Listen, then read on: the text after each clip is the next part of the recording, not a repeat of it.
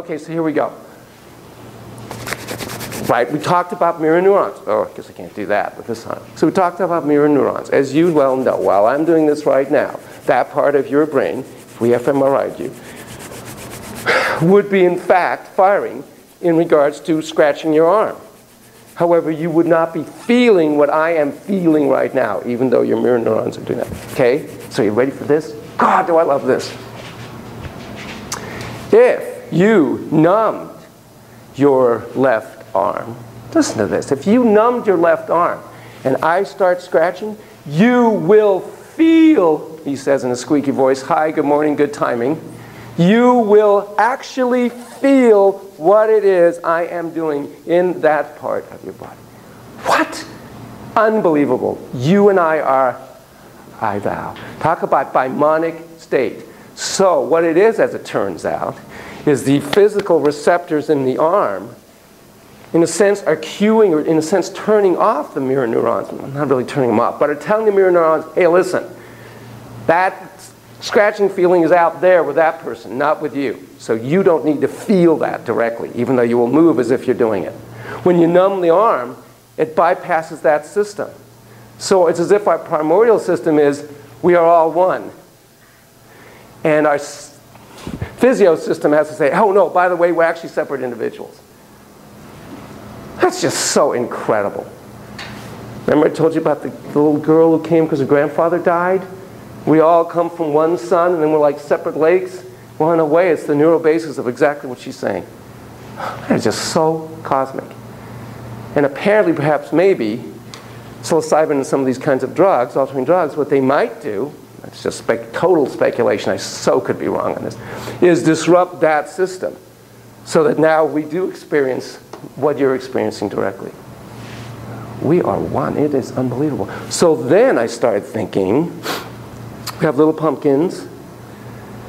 We have, what, till age about 3 months, there's, is it synesthesia, where they have not separated out all their different senses, right? They're kind of all, what you hear, see, feel, it's all kind of oneness. I bet they haven't mirrored out their mirror neurons that way, haven't sequestered this system. So I bet they really do feel what mommy feels or others feel in a direct fashion. Wow. That is so intense. So that whole thing is first we are we, then we are a we, me, then we are a me, we, and then eventually we're a me and a we. That probably has a lot of neural basis in terms of we are really a we way in the beginning. Profound. I think that's profound. Anyway, you should see that tweet. Look for it. It says mirror neurons in civilization, because what he makes the case for is we have civilization because of mirror neurons. It's just beautiful. He calls them the Gandhi neurons, these ones that will. Yeah. So, you brought up a point in email about reasoning and discipline. So do you want to say something about that, and we'll have a discussion, and then we'll move on. Well, you're talking about like trying to explain and reason to a little kid like why something is bad, or like it's the money thing. When like a little kid steals money from you, and then you're like, I'm so sorry if I make you feel afraid. It's like, I think that sometimes, not as fear maybe, it's not the right word, but it needs to be used to teach and to like make sure that they don't do that again, or else they could get in trouble, you know, later in life. You guys misunderstanding me, but I felt like you were saying that to explain to a kid that's not okay, you have to like apologize and like make them kind of have the upper hand. Okay, so I have three thoughts. One is I could have you then play the other side, because I know you can kind of argue each way. We could do that. I could respond. We could have the class respond. What do you think? Let's have the class respond. What do you think to what Melissa's saying, if you understand what her point is? The apology is not to give the child the upper hand. The apology is, again, it's if I've made you feel afraid. It's, I don't know, you're asking the child basically to internalize the value of not taking something that doesn't belong to him as opposed to using fear to force him to internalize it. I don't think that it's either or. I don't think you have to either use fear or not. I mean, You're right, and people have been using fear for decades and generations, and Eons. I had this discussion with my husband, actually, and according to him, it works just fine. Why not keep using it? But I think, personally, that the non-fear-based method is a better method. It's just like, people were smoking cigarettes when they were pregnant decades ago, but now we know it's bad for you. So now that we know that there's a better way, why keep using the old way just because it's more comfortable? So I guess that's my somewhat emotional response. Okay, and you have a response? Well, initially I kind of thought the same way. I was like, oh my God, try to tell a Middle Eastern parent to like apologize to their kid when they steal, they're gonna like laugh. They're gonna be like, what kind of thing is this that you're trying to teach us? But then I thought about, well, it's more about strengthening the relationship between the parent and the child. And that is like a key thing that I feel like is lacking. So, but at the same time, I was kind of thinking, how do you do that? And I think it depends on your particular relationship with the child, because if you see that your child is doing things, or if you see a child doing things that are inappropriate and they are concealing or hiding things like that, then like you do need to address like the relationship. And I think the apology is to address the relationship aspect versus what actually transpired. So it's like the process versus like the content. Yeah, no, I get it. That was just one example of like the reasoning part of things that I just sometimes don't reason with the child. And like you said, in the email, like they're older, like Right. But and I was also thinking of an example, like the little boy that I'm gonna bring in. I've been babysitting him since he was like 1.5. And I remember when he was like 2, and he would be up on the table, like freaking out, like on the dining room table, up high, and his mom would be like, "Okay, see that hard floor down there? That'll hurt your head." Like that reasoning with him, like I was like, "No, get down off the table. Like that's you're not supposed to be up there. You're not trying to explain to him like, well, if you fall, then you're gonna crack your head, and we're gonna like that's just that whole thing just seemed kind of." So like depending on the kid's temperament too, like how they would respond. The 2-year-old really like is that? Well, yeah, I think like developmentally, like that doesn't matter to them. They're not gonna understand like that. In and out doesn't matter. That I don't know. Okay, any other comments before I comment? Well, I think it depends. Like on that, like I said before, I would probably say something like, "Oh, it's not safe," or "Let's be safe," and that's it. Yeah. Because they're not gonna. You don't really need to explain something like that to a 2-year-old. So I think it depends on like the age of obviously developmental.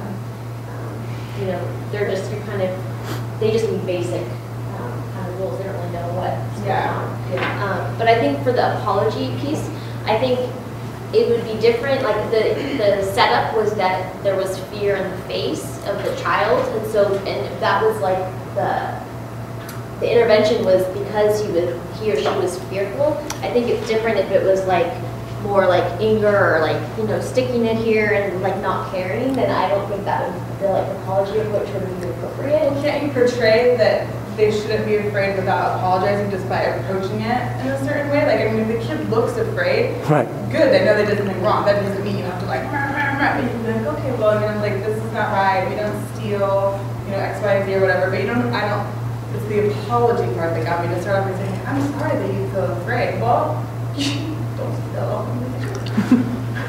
You have a comment, because that's really important. I want to comment once you have a comment. You have a comment. I was just thinking before about the fact that I guess how you start approaching with the baby is how you're going to approach always. It's not that because they're small, you're going to think in your mind, oh, get off the table, and then when you're like 6, it's going to be, oh, now you're going to get, it's just like a way that you approach, it's going to just stay like that. Not because they change their age, you're going to start changing your mind. I guess it's a mindset. You should though, I mean, well, it's not easy. Where they are. Because then when you're afraid, because then it's your fear of them getting hurt. So if you're afraid of them driving a car or whatever, it's going to be always your impact. Like, oh my God, no, don't do that. Get down, get down. It's not because it's because you're afraid of them getting hurt. So it's more of explaining to them, like, you should get down because of this. So then they're tiny, they don't have to understand compared to when they're bigger. Well, I don't think at 2 years old it's like stupid that they can understand. Well, no, I don't think there's any point in like elaborating on, okay, well, the floor is hard, and you know what I mean? Like they're 2, they're Okay, let me say a couple things. I love the discussions. In the stealing money thing, you're right that the fear was already there. That fear did not motivate that child not to take whatever they wanted to take. So fear wasn't a motivator for them. You're like, leave my banana peel alone. I can't believe that you had the audacity to cross my boundary. And besides, there might actually be some edible. It's dirty. So there's already fear there. So the fear did not motivate or stop the child from, we'll put it in parts. The part of them that's fearful because the part of them that knows that this isn't right to do didn't dominate the part that goes, oh my God, a banana peel, never mind money, I really want this. Didn't work in that sense. I don't think fear is a useful motivator in relationship. How to put this? The fear is inherent there because of the closeness. Or to put it differently, because of the fear of the disconnect. As you know, my premise, it's all about connection. And acts that disconnect us scare us. I think I have much more influence if and when we're connected. I will reflexively reflect, oh my God, I see you're scared. I do own that there might be something in this relationship that I have done to create that sense in you. So I'll apologize, because I don't think that's useful. The moral compass that's already in there, I believe, is mostly based on empathy. I empathize with you. I understand. I get it. You feel really close to me. You want that closeness. You do an act that breaches that closeness. That feels bad.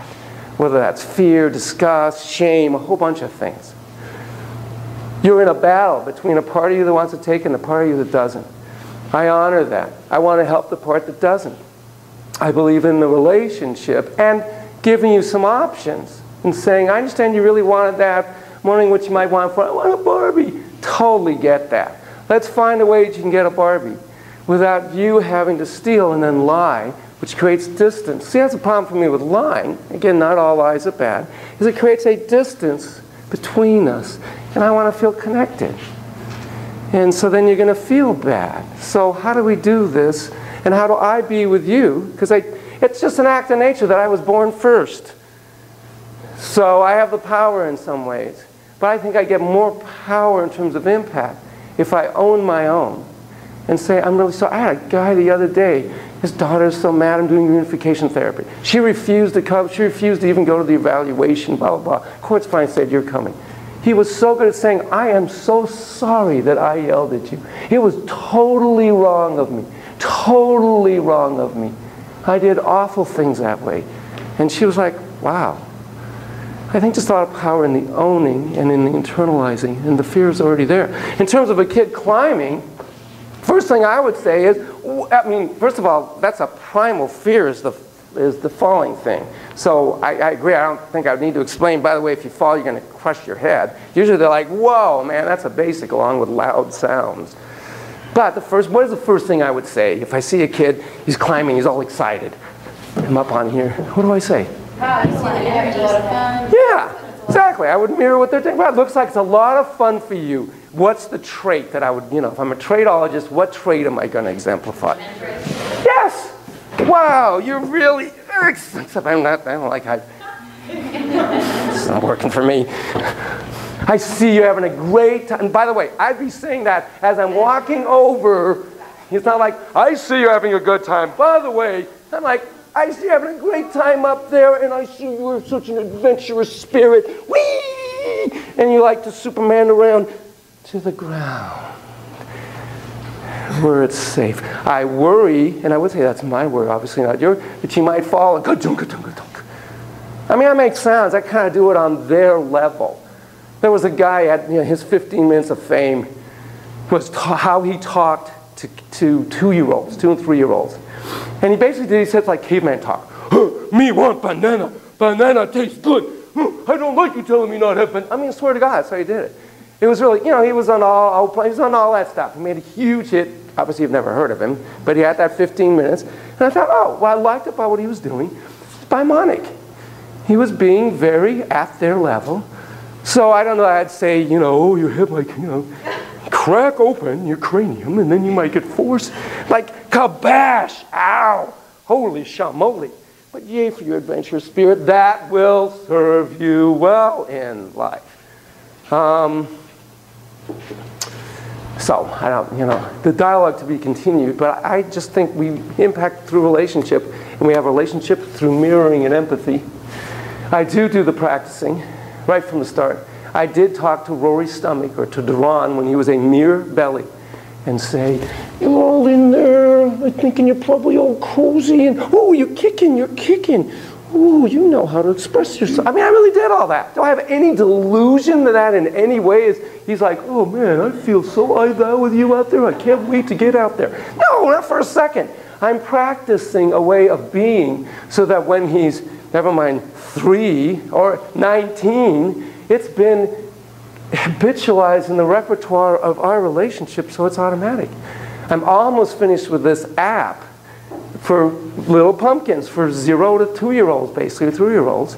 And it's all about, as you well imagine, mirroring. It's basically what we're going to do today, a really, really direct mirroring.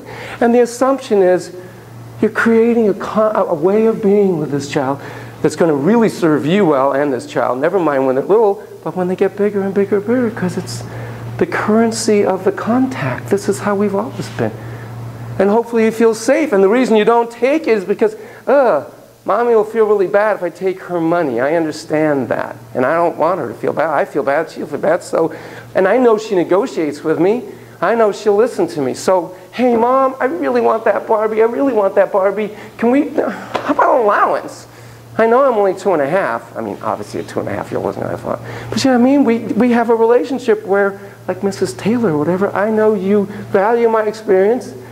And we can negotiate. I have power here. With dignity between us. I wouldn't use those words necessarily with a 2-year-old. How dignity is, though I like the concept. Not that you're wrong, though. I mean, it's interesting. Yeah. Just to say, like, I get it. I'm not like allocating you. No, I know you don't. Of course not. I just think that in real life, sometimes that doesn't always work. Yeah. Well, and we can certainly over-explain. I used the word hypotheses the other day. I'm trying to teach this kid. She's about 11. She's always assuming, again, very amygdala-based, that if somebody's mad, if somebody's got a grumpy face, they're mad at her and whatnot. I happen to be by the cove, so I have barking seals, a night and day. If you want to buy a $20 million house on the cove down there, know that the seals go all day and all night long. So I said to her, we're hearing that seal out there going Maybe it's RRing because it doesn't like what I'm saying. It's probably not hearing me, but maybe they got really good ears, and maybe that's one possibility, a hypothesis, an idea about what might be causing that. It might be they're saying, hey, move over, I need some more space, It might be saying, man, am I hungry? I'm smelling fish, give me the fish. So I'm just saying there's many possible ways of looking at any one thing. So we might reason in that way to some child in some sense. I use the parts all the time. There's a part of you, even for that little 2-year-old, I know there's a part of you who loves to have adventures, and I know there's a part of you that wants to be very safe in the world. Okay. The discussion will continue. I love the questions. Let us talk about play, and let me give you an unbelievably non-parsimonious definition of play. But do we cover it enough, by the way, Melissa, at least? Yeah. Yeah, okay. Oh, no, absolutely. You bring up something, I'll bring up something. Oh, but about the paper, though? Oh, right. So did that become clear that, oh no, I think I went over there. I think I need to come back. Thank you. God, you're great. So the third thing that's due, no, fourth. Be here, do final. Be here with the kids. Be here with the kids. Thank you. Tweet something to me. Something that's of interest to you in the world. Whatever. If it's an article you read somewhere and you've scanned it in and you can tweet that, you can figure out how to do that. If it's a website you saw, if it's another tweet, something of interest related to this class or the human condition, as I say, and tweet it to me, like this Ramachandran thing. That was fantastic. Whoa, that's really interesting. So you've sent me, you've all sent me some nice tweets. Those of you, I think you tweeted to me, didn't you? Right, which one? Oh, you tweeted that wonderful thing about autism and augmented play. Great, wonderful. You found that somewhere? You've learned how to tweet, you tweet it to me, I retweet it to you. So that's a separate assignment. And then the fifth thing is some kind of reading, whether it's, I got you those compendium readings, right? I send you all kinds of things to read or view. Comment on it. Comment on it. React to it in whatever way you want, whether you write it out or draw it out. I don't care. Some reaction. I need some prefrontal to understand what your reaction is. Thank you. Yay for the artistic magic mind. And then email that to me. Here's my reaction to whatever's. Okay, so that's, I'm sorry I haven't been clear. That's separate from the tweeting to me. But hopefully it's not overburdensome. No, I knew they were two different ones. I just didn't know if you wanted us to tweet our reactions. Oh, even simpler question. Tweet. No, please just keep, I know people use tweeting as all that stuff. I'm not quite as facile with that yet. I'd like to have emails for papers and stuff. Tweeting for the tweet stuff. Okay, try to keep that separate. Well said. And this is a powerful yawner. Okay, now I'm going to have this camera also on, because that way I have direct access to what it is I've done. Here we go, and I'll take a moment. Da-da-da-da-da-da-da. Come on, little camera. By the way, when my app is done, you'll all get a little copy. I'm really happy with this thing. It's very cool. Okay, what are you doing? You're looking at the ceiling. Oh, that's weird. Okay, trying a different angle. Okay. Do you need help? Yeah, I think this will be okay. This is over here. Good enough. Okay, we're rolling. I'm going to give you an unbelievably non-parsimonious definition of play. Since this class is about play therapy, I figured I better define play. So I kind of threw in anything and everything I could think about in terms of what might be relevant in terms of play. So it's going to fill up this blackboard, or whiteboard, whatever we call it. And then we're going to go through each one of the little items I bring up. Okay? So play is an intrinsically motivated, well, it's an activity. Everything's an activity. And it's a language. It's embedded in a developmental stage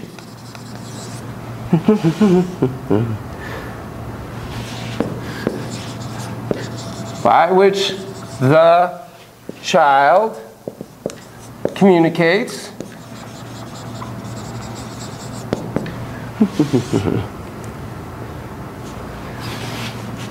manipulates and explores. Okay, so play is an intrinsically motivated activity in language, embedded in a developmental stage, by which the child communicates, manipulates, and explores his relevant concerns, perceptions. I mean, you can just add a bunch of words here. Conceptions.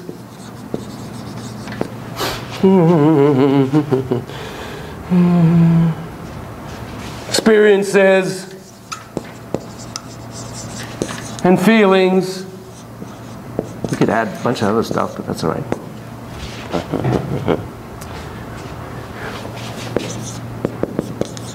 With the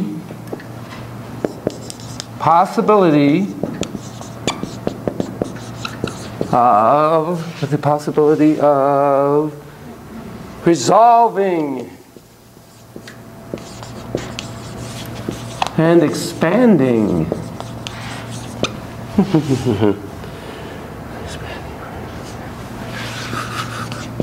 his way of managing.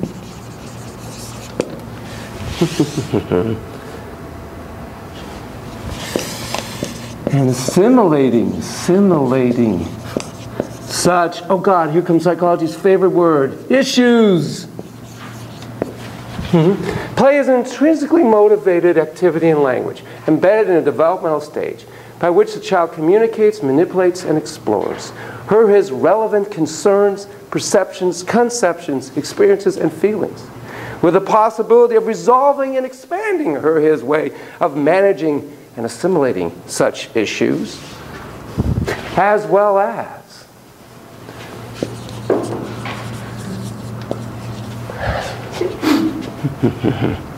developing, learning, practicing, and mastering.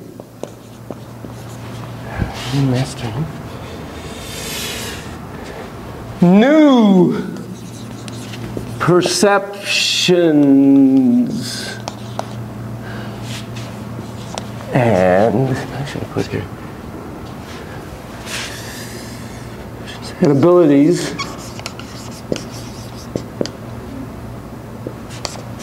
in a context that is understood to be make-believe. Is that all?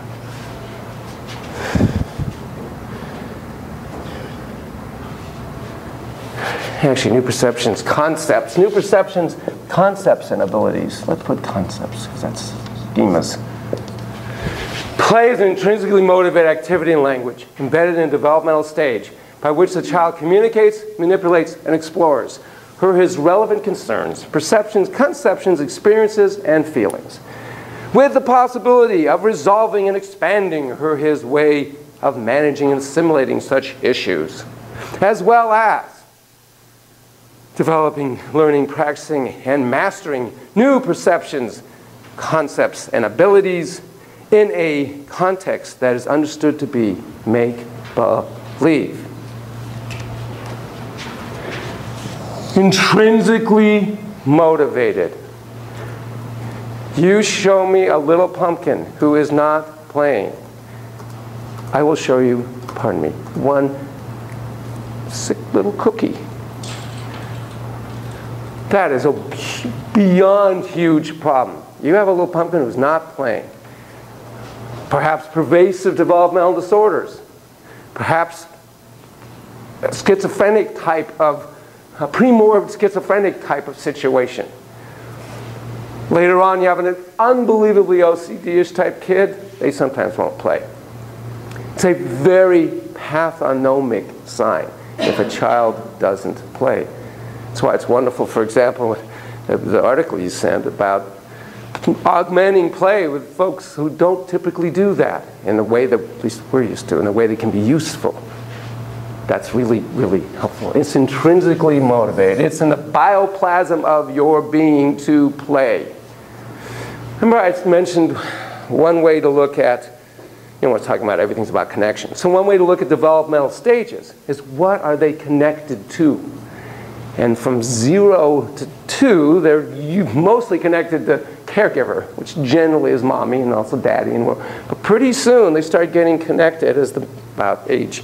This is the embedded in developmental stage. They start getting connected to their magic mind. And from about 2 to 6, they're mostly in their magic mind for neurobio reasons as to what that magic mind does for them. So obviously it's an activity, it's a language. Play is a language. It communicates about what's most important to them. It's embedded in developmental stages. 0 to 2, if you ever read Piaget, is very motor-based. We've got to do neurowiring to be able to grab, but more importantly, initially, to be able to let go. Because we already got the sucking and grabbing. We need to work on and develop the letting go. And that's why I'll get a little 1-year-old at the restaurant just dropping everything and having the greatest time watching parents go nutso and picking it up. Here, just leave it there. Apprehension, being able to let go. Building neural tracks. As I said, from about 2 to 6. Magic mind, magic mind. If you want to look at from Piaget in terms of assimilation and accommodation. Remember assimilation, accommodation. Assimilation is defining it as to how I will. Accommodation is to accommodate to the world. Little pumpkins we have to do both, obviously, in order to build a schema of representation, internal representation of the world. Assimilate, I make it what I want it to be. Magic mind is extremely assimilative. This isn't a pen, it's a rocket ship. I am defining this to be a rocket ship. Accommodating is to be able to say, yes, this is a pen and this is how you use it, a marker, and this is how you use it. 0 to 2, they're learning a lot of accommodation. How do I engage in this world? What do I need to do? Even if it's going, wah, oh, that brings mom. They start getting into magic mind, and they are very, very assimilative. But they are doing, remember, a lot of neurology in the beginning is pruning. Little infants have more neurocells than we do. They have to prune it, prune it, prune it. Start defining it. Again, the first, 2 months, 3 months, synesthesia, they don't even separate hearing from seeing, from all impacts on the same. Oh my God, we got to do a lot of pruning and channeling. Keep things clean. Play will do that. When you get to about age 6, 7, they start to become a little more, or a lot more, accommodating, because they have to acculturate. And now, all of a sudden, what's really important? Rules. What's the most common word you hear, which is going on right now in the playground over there, Thurman? That isn't fair! It's not fair! Let me give you a sidebar, but a relevant sidebar on this. Because I just read this. 15-month-old little pumpkins already have a sense of fairness. Remember the monkeys and bananas? That ain't fair, that monkey's getting a banana and I didn't have to work for it. And I say, see, it's primate, never mind primordial in us, it's trans-species, that sense of fairness. So 15-month-old, if I divide up between the two of you food in equal fashion, candy bars or whatever, or if I give you more and you less, they will notice that difference. And the way they measure how infants notice things is by how long they look at it. And it bothers them, they look at, when it's not equally divided at 15 months of age. Furthermore, when you have those little pumpkins share a couple of favorite toys, the ones who are more willing to share their toys spend significantly more time noticing when it's not fair. Built into the bioplasm of the being is a sense of fairness. That becomes really important when you're in that 6, 7, 8, 9, because now you're acculturating all kinds of rules about what is or isn't fair, right? So your play changes. Whether it's sports, right? All kinds of rules in sports. I never totally understood all the ones in soccer. I'm watching, I don't understand when they're offsides. And I was like, why? Why can't you run? No, you can't run. Wrong. They keep track of all that stuff, all those rules. They have to accommodate enormously to become attached to that, the rules, the principles, the right ways to do things. So their play is different. I remember McGoldrick, my best buddy. November 3rd is his birthday. And I would play army. So on the one hand, it's kind of metaphoric, because we're not really soldiers, we know that. But we had all these rules of engagement. And we'd hide and whatnot, and boom, I got you. Why? Well, because you came through that third bush, and I said if I caught you by the... Oh, okay. We had all these rules and play into our metaphoric minds. When you see the wonderful filial therapy tape, and that kid's probably 10-ish or something. He's doing a whole bunch of imaginative play, but now he's using his dad as the object instead of the little toy thing. And He has a bunch of rules about, well, you got to do this, and then you got to do that. Okay?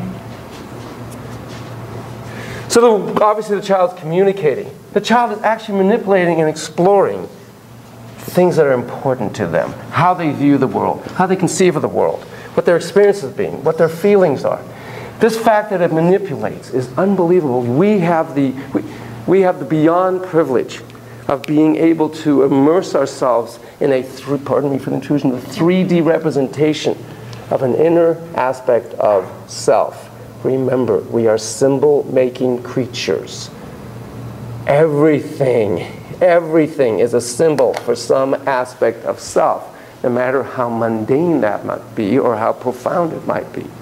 So when you, later on today, come up and play with this little house, oh my God, one of you brave ones is going to do that, please. You're playing with an aspect of yourself. Remember when I had you whisper, "I'm home at last," and how that felt, the schema of home? Well, here's a 3D representation, as silly as it might look, of home. And your magic mind can't help but have all kinds of associations, even though it's a silly little piece of plastic, to home. It's an aspect of yourself. Home. So we get to actually join the child in not only she's going to show us these aspects of self, but actually we get to manipulate them. If you ever read Kohut and Kernberg and those people, and you read all about internal objects, imagios, all that stuff, and it just seems so like quantum mechanics of the soul. Well, you get to have a 3D representation of it anytime you're playing with a child. There's aspects of self. Little Bambi, Godzilla, aspects of self. There's a possibility in doing this that they resolve whatever the thing that's bothering them, that they expand their way of viewing them. Ergo, they change their schemas. Ergo, changing schemas. Let me give you a real quick and powerful example. I saw a little 3-year-old, little 4-year-old, who had been basically tortured by her drug addict mother, who dumped her purposely into a scalding hot bathtub and scarred her legs. I was in the office with Tom Rusk in those days, and our office was kind of like this. So you come up the stairs, and here's the greeting area. We actually had secretaries, lovely Jan and I don't know, Marianne. So you come in, here's Tom's office, here's Yanon's office. There's a reason I'm doing this, by the way, obviously. Here's a hallway, and here's the waiting room, and here's another office. Well, right here is a bathroom.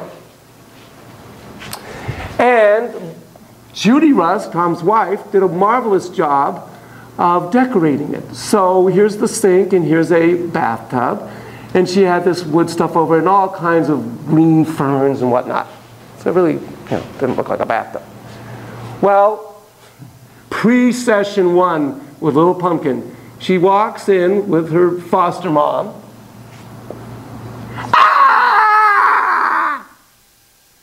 All she had to do was see the porcelain on the side of the bathtub. Oh, that must have been really loud. I suddenly realized. Sorry. Oh my God. I forgot a mic. That must have been just like, we should have a little warning ahead of time. To her, bathtub, little cloud lights, equals implement of torture. That is her schematic culmination based on experience of what is bathtub. So all she had to do was see the porcelain, and she literally ran out. We had to go get her. We had to close that door. Henceforth, we had to make sure whenever she came that the bathroom door was thoroughly closed. She knew very well what was in there. She would kind of clean it, well, boom, come right into the office, etc. She was in a very good foster home. In a good daycare. She's having a lot of positive experiences. as you might imagine. 4 or 6 months into the therapy, what little object did she start obsessively playing with? A bathtub. I had a little yellow plastic bathtub. And she would take that bathtub and she would put little figures in it and take them out and put them in and take them out and put them in.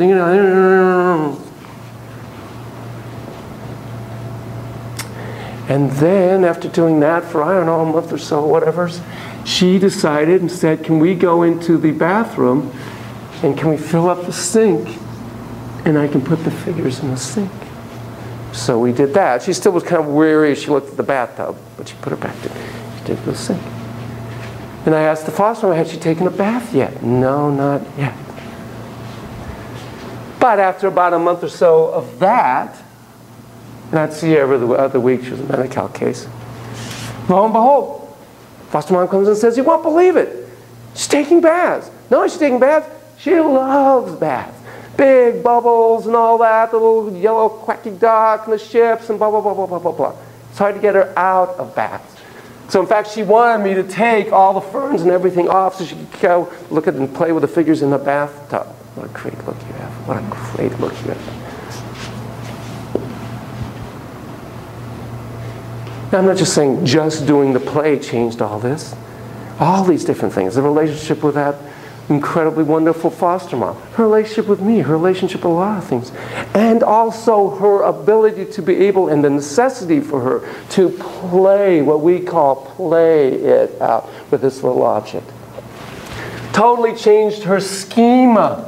So no longer does this equal torture. This equals warmth, nurturance, comfort. Yay!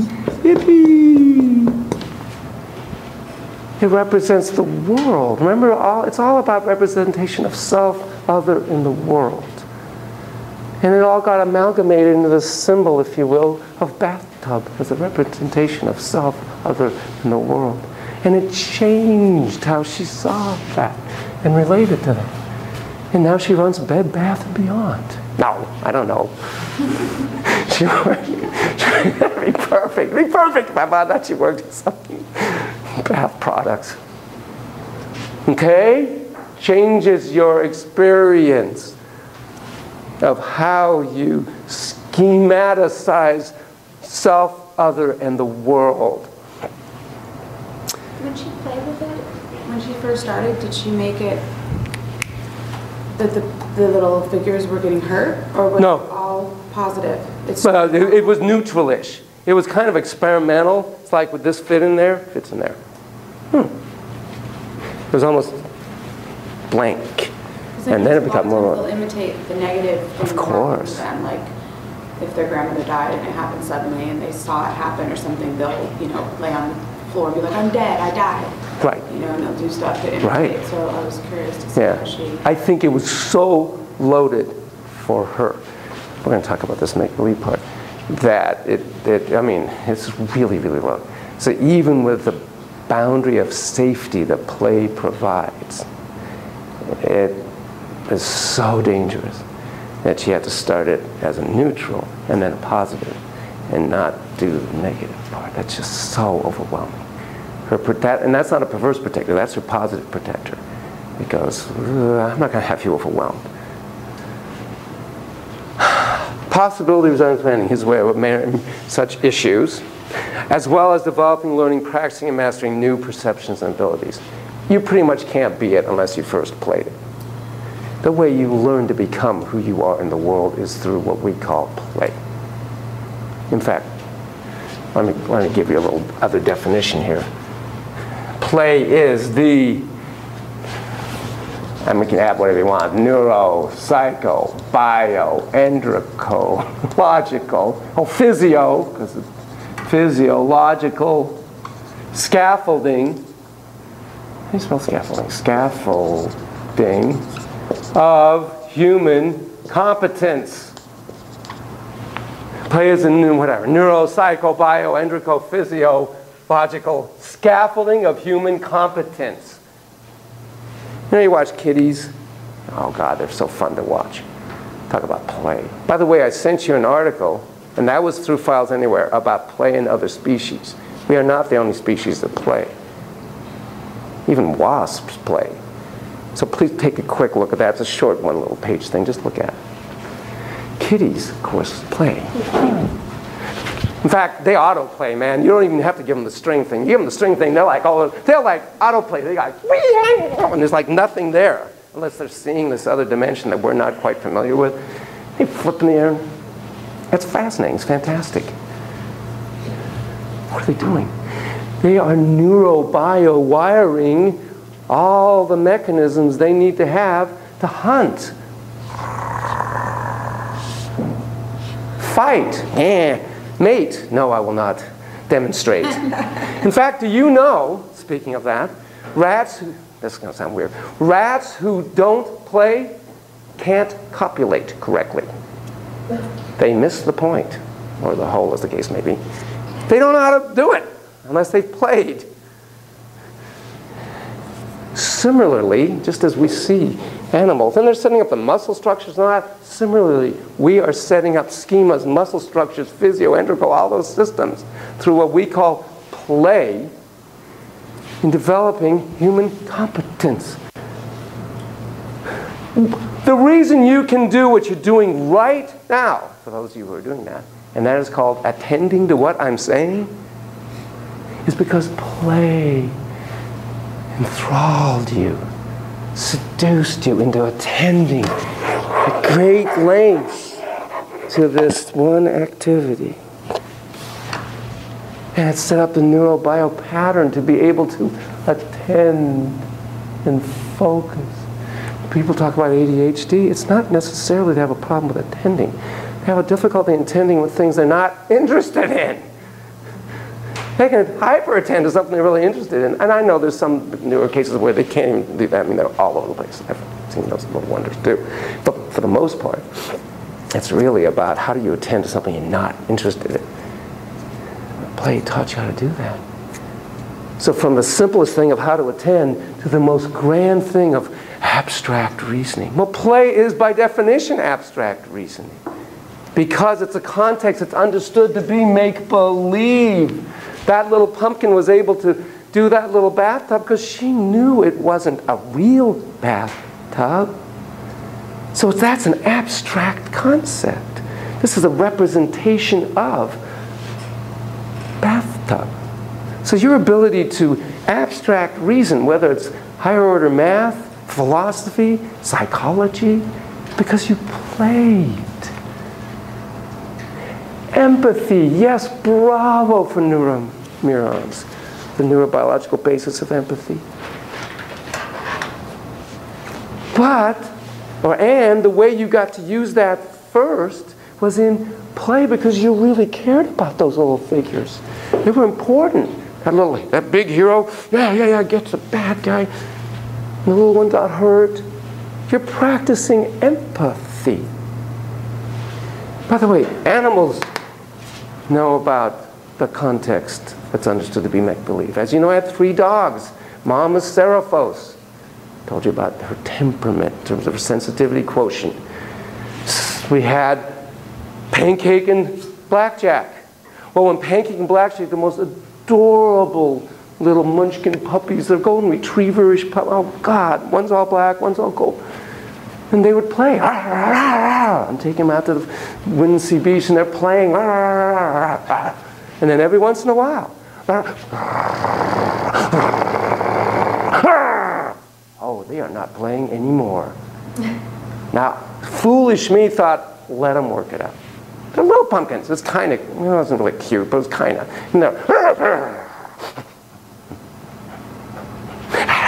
They seemed to work it out.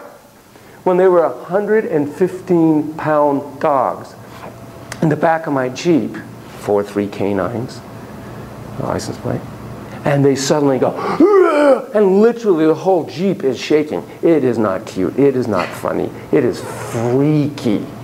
And of course, Seraphos gets into it. And it's interesting. She was the smallest, but she was definitely she's an alpha, so whatever, female. She was definitely the queen of the thing. But she was, oh my God, I go out there and yanking them off. They wouldn't bite me, but it was really scary. And one time trying to hose them. I mean, it was insane. So yes, we had to get them snipped. And for all men, it's always, my dog's being snipped. Talk about over-identification with the dog. But the vet said, you either snip them, or you're going to come home one day and there's going to be ears around the room, and they're not going to be attached to your dogs. You cannot let them continue. So I did. They still fought some, but not as much. They know what's make-believe and what isn't make-believe. Kids who don't know that, borderline kids, even though you obviously don't give a diagnosis pre-18, but we know that there are little pumpkins who show those kinds of signs. And one of the things they'll do, for example, in SAM World, I have these little spiders, little plastic spiders. And they look very real, but they're obviously not. They're plastic. So I open the thing, and the kids will go, and I said, yeah, no, it looks really real and a little scary to you, but as you see, it's not really real. No. Borderline-esque kid will understand it's not real, and then lose that boundary and think it's real again. And so to play, it's difficult for them to play in this way because they fuse into reality in a sense, and they get hyper-elevated, hyper-escalated, unbounded.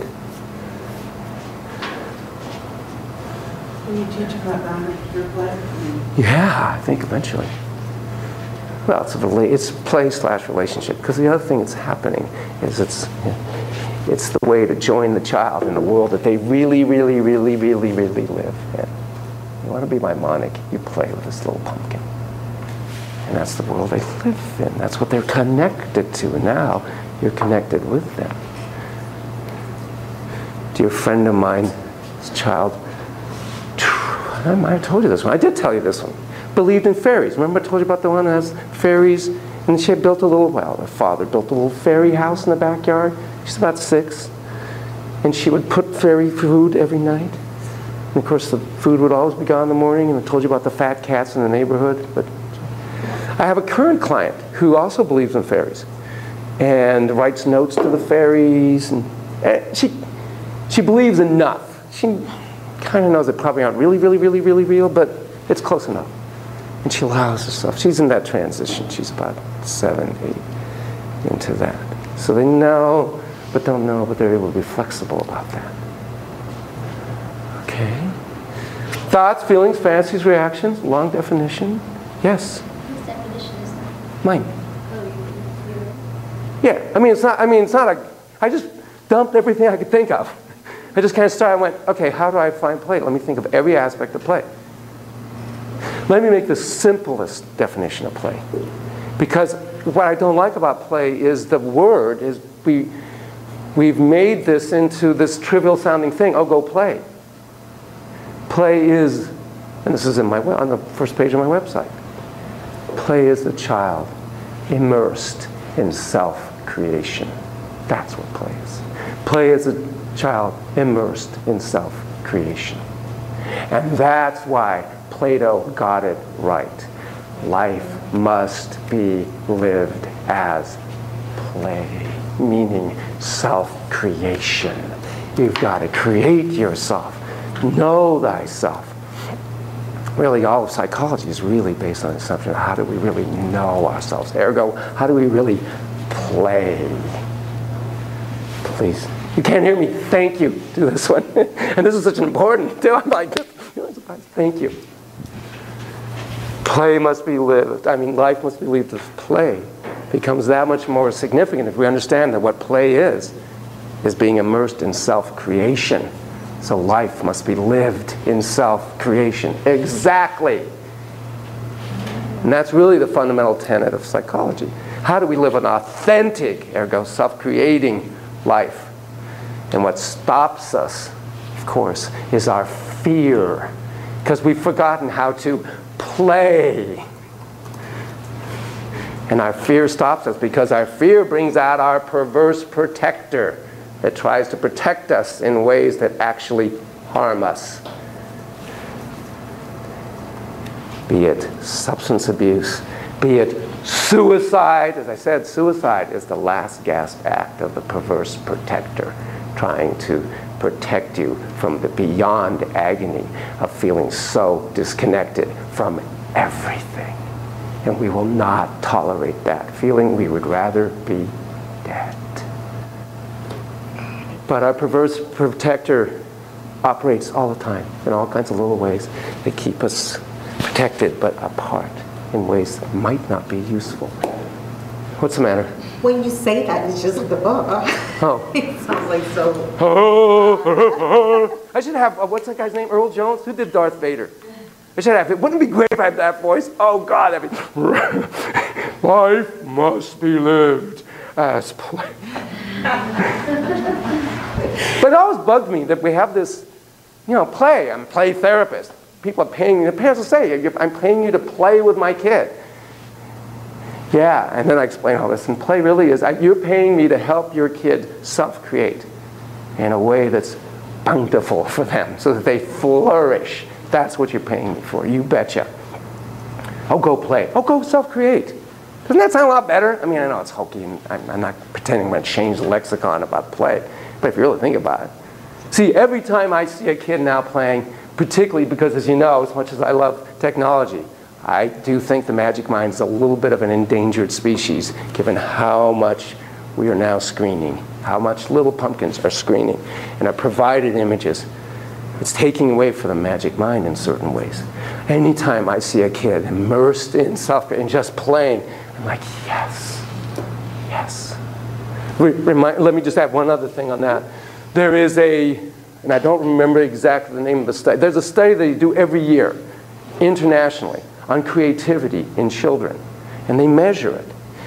And last year was the first year ever where the level of creativity, whatever these measures all are, actually was lower than previous years.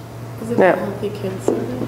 Again, unfortunately, I've eaten so much, and I don't always know exactly what the research is. And I think, Michelle, you asked me about, hey, what's the research? Like, some of them, and I'm trying to be better about noting it. Because it's nice to have the reference. And sometimes the problem is in an article, and it references that one. So then I have, it's just like, so I don't know, but it was, now, correlation, causation, who knows? The authors even speculated that it might be due to all this technology infusion into children. So they can't just accommodate, assimilate, do their own thing without having it provided for them. So you had a common question. Sorry, so you're saying when the parent asks and you say I'm helping the child self-create, and I was talking about it the other day with someone, the difference between play and play therapy are significantly different, and we're going to kind of... The main thing that's a difference to me really is the relationship. The relationship with the therapist and what happens in that relationship in the context of play. In that sense, it's a little bit like, not exactly, but a little bit like playing guitar on your own, or, not versus, playing it with a teacher. A little bit. But I'm not really teaching the child to play better, but I am trying to But like, for instance, me playing with my little Michigans that I take care of, for instance, versus me being a therapist playing with a child that is in my office, and I guess I want to have like a foundation for look at that differently, because I want to specialize with like literally like 0 to 5. I want to work with young kids. I want to do play therapy. And fantastic. Obviously, there's no program that's like, go become a child psychologist. It's like, you need to be a general psychologist, and then you can kind of deal with figuring out how to focus and emphasize. And so for me, this class is like my only thing I have. I'm like, gotcha. Give me everything. Well, but your internship, see, I think I told you, when I did my internship blocking, I said, this is what I want to do. This is what I want to do. And I know, again, I think I told you when I got my flamenco guitar in Cordoba, Spain. I don't know if I told you this. So I was into flamenco, totally into flamenco. When I went to UC Santa Barbara, I've got the T-shirt in the guitar. I'm in the back of the auditorium, 4,328, 4,329. Because I knew I'd have to do probably 100,000 arpeggios, boom, da da da da da dum. Because in flamenco it's boom, dee dum dum dum dum. I can't even sing how fast those notes go, boom, dee dum dum dum dum. I have a bent bird. I know this seems very tangential. Hang on with me. So it slows me down. I knew I couldn't be a professional guitarist, but I could be a psychologist who plays guitar. You have to practice. You have to practice. You have to spend hours. You want to get great at being with kids. You got to see 1,000 kids, and you're going to be great at it. So how in the hell are you going to get a spouse and kids? How many years? Doesn't mean you're not going to be great prior to that. But I believe, you want to get really good at anything, you got to practice, practice, practice. Now, what's interesting to me, I do think play, and that's why I teach this class. Remember I said one of the necessities or usefulnesses as a quality of a play therapist is, and nobody ever mentions it, is having a skill. That's why you're spending all this money, to learn some skills. I think there are very useful skills. However, and this is the whole point of filial therapy and a lot of Stolic's work and Gurney's work, you teach these skills to plain old folk, including 6th graders who are going to work with 3rd graders, and you'll see some really good results. It's a bit humbling to highly trained professionals, as you have to pay a bunch of money to, that perhaps maybe there are folks who aren't nearly as trained and don't have all this background of information and theories and all that, and can really help transform a little wonder in a certain way of being with them that we call play.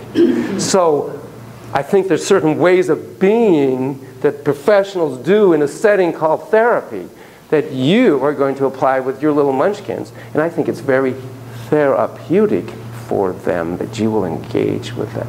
Mrs. Taylor did tremendous therapy. She changed Linda Berry's life. She never was a therapist. I don't know if she even graduated high school, never mind college. But the way she was, lost art from an ancient tribe, she really listened. She bimonicked. She connected. And it changed her life, Linda's life. Good question. Okay. Where are we time-wise? Ladies and gentlemen, how are we doing? Ooh, okay, good. We have 15 minutes. Let me give you, let's see, should I go there or should I go there? Let's go there. How do you play in your adult life? What do you do to play in your adult life? I do Zumba. You do Zumba. That's fantastic. Yes. Yes. I'm not addicted to it. Well, you have a passion. Yeah, it is. Yeah. I gave you the definition of the difference from a dopamine level between passion and addiction, yes? Do you remember this? Do you remember That the dopamine will rise before if you're addicted, and it will rise after if it's passion. Yeah, you for sure learned it. Mine and your hippocampus tell what? Yes, and you feel pride. I can see you're flushed with pride. Oh, it's exactly right. Your dopamine goes up both if you think about Samba. Even just saying it, your face lights up. No, I know, it's wonderful. I love it. And when you're actually doing it, I can't even begin to imitate. I have no idea how to do Samba. I actually learned a few moves of tango, which is fantastic. But in any event, when you're actually doing it, your dopamine, you love it. That's passion. How else do people play? How do you play? Bowling. I love it. Ashley and I went bowling after class last week. See, to see how your face lights up. I mean, you want the operization of play, and it's that look. I know you're changing. Quick, look at her face, quick. Now it's going to change. There, that look right there. That's the human species at play. You're like, you giddy. That's a fantastic space. I really do mean it when I say when play is magic mind. It's the magic mind, and it is the magic mind that will heal, cure cancers, and it will heal the Middle East. It will be the magic mind, in concert with, obviously, the prefrontal cortex. But I'm almost serious when I say, if you could get the Middle East leaders under a table in a little teepee kind of thing with blankets over it and get them into their 5-year-old giggly space, you're more likely to have some progress made than these stiff negotiations. I'll see your army and raise you 3. Other ways people play. See, and play to me is different than sports. Not that, I mean, bowling can be, that's wonderful, and I could see just in your looks. But people, I have some of these executive types that play, what do you do for recreation? I play tennis. Oh my God, golf. Well, that's a real relaxing day. I don't play golf, but I hear people throwing them. They get so mad and they just shot. That's not play. Oh my God, that's a challenge of your identity, whether you get the hole-in-one or whatever. Your whole identity gets bad, you know, your sense of value based on whether you did that ace slam or not. That is not play. That's challenging your innate sense of inadequacy by trying to compensate, perhaps, maybe, in some other way. Play with your dog. Fantastic. Man, you will go into Magic Mind, as we well know, and again, at that Nova show. You have got to see that Nova show on dogs. Just Google it and find that show. You will love it, and it will so underscore everything you believe to know to be true about the connection you have with your animal or animals. I usually pick animals for people. Oh, you pick animals for people? I won't even ask what animal you have me as being, but that is a great one. You pick animals. I love that. You're like, you know, say if your boss is freaking you out, imagine him at age 5 in his underwear. You know, so it's a little bit, you just imagine him as some animal. He's talking, he's like, that's so good. So I'll ask you the cliche question. If you could be any animal at all, what animal would you be? Oh, I'm a lamb. You're a lamb? Yeah. Wow. I already know this. I got this. You already got this? I love it. What is it about lambness? Describe for us. My hair, because it was always curly and poofy. Okay. So. Tell us more if it's okay with you. A few qualities of being a lamb. I kind of like, I don't know, I kind of frolic around and. Yeah. Beautiful. Some other ways people play. Jen? I like to do like physical exercise, tennis, things like that. Okay, but I mean, not that that's wrong. I mean, that's wonderful. But can you do that and giggle and have fun and not only get invested in whether you're winning or losing? That's true. Yeah. And I don't know. okay, we're thinking. And play can be in the simplest ways. My office is on Prospect Street, right? So it's Friday night. And Friday night, I had date night, right? So I just was going to my car and I'm thinking it's kind of a new date situation. Probably not first date. I'm thinking it's like second or third date. You know, we all do that. And it was just, she was so cute. They're in their, you know, probably 25-ish or maybe very early 30s. Very young people. I used to be young like that, I remember. They're in one of these little shishi stores, and she puts on this hat. And she does this kind of New York model-esque thing. And it was adorable, and he was giggling, and then he put on a hat. You know, they're playing. They're grown-ups on a date with all that dopamine, and they're playing. I'm going to be tangential for 1 second. I'm sorry that I've made you the superego of the class about tangentialness. And I know you don't want that role, but it's okay. You're very good at handling it. Have you ever read Helen Fisher's book about the biology of love? It's a wonderful little study. Let me give you it in 91 seconds. 3 endocrinological states. First, dopamine. It's called having a crush. Somebody in, you know, in the office or something, you kind of flip, you can't help it. You're like, ooh. I know, silly. In the general progression, it starts with dopamine. You're like, wow, this is cool. And now you're starting to date and whatever, wow. And by the way, you really, really, really are more creative. You really are funnier. You're more whimsical. You really are in those early stages of love. And you think, God, we were so great with each other. We would laugh and you're dancing down the street, somewhere or otherwise. And it's like, what happened? Next phase usually is va-va-voom, testosterone. Go, baby. Sorry. Okay, all right. So I ruined it for you. I'm sorry. Never mind that. But you can't have sex and all that. You have dopamine. Boom. By the way, this is good for about 1 year. Our systems can do this for about a year, and then we can't keep pumping that same stuff out the same way on a consistent basis, generally. So then comes what you lovely ladies are so great at, and why it is you're better human beings than us men. Oxytocin. Bonding, connection, commitment. And vasopressin is, of course, the male version. I will protect you. I'm devoted. So here's the problem. You can have those 3 different states for 3 or 8 or 18 different people. You might have dopamine going with va-va-voom over here, and I'm devoted to you over there. That's called a big problem. No wonder there's 50% divorce. By the way, a survey, 90% of men say the reason that they cheated on their wives is because they felt, thank you, disconnected.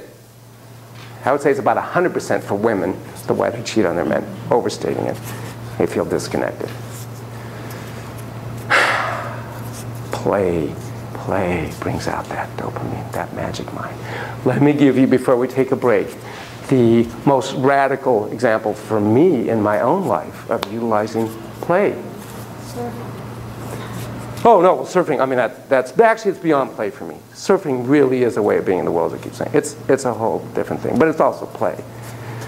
I was at St. George Holmes, as you know, residential treatment center for severely disturbed adolescents with a wide spectrum of disorders.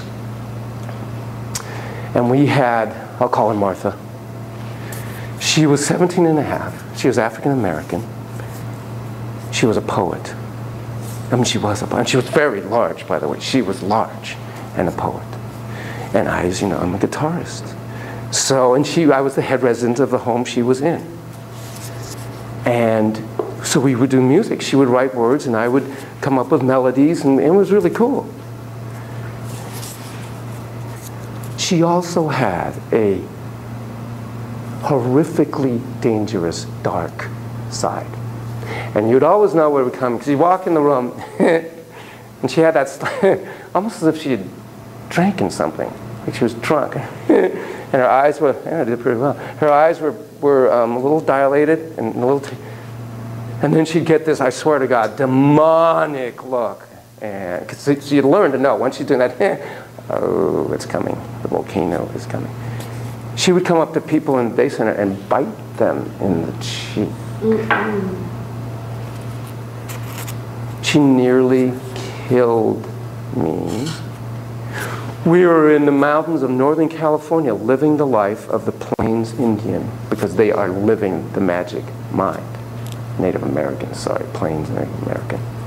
So we have Earth Society and all these different societies, and I mean, we really did this, and they did much better up there than they did in Berkeley, California. They acclimated to that world. Well, she wanted this power object, which was a rock that looked like an extended tomahawk, basically. I was the head resident. I have the last call on that. She talked me into it. She made a sacred area in her room, now back at Berkeley, with this rock and whatnot. She went into one of those states. I was the only one with her at that time. She threw me on the bed, and she was about to crush my head with this object. She was in a total altered state.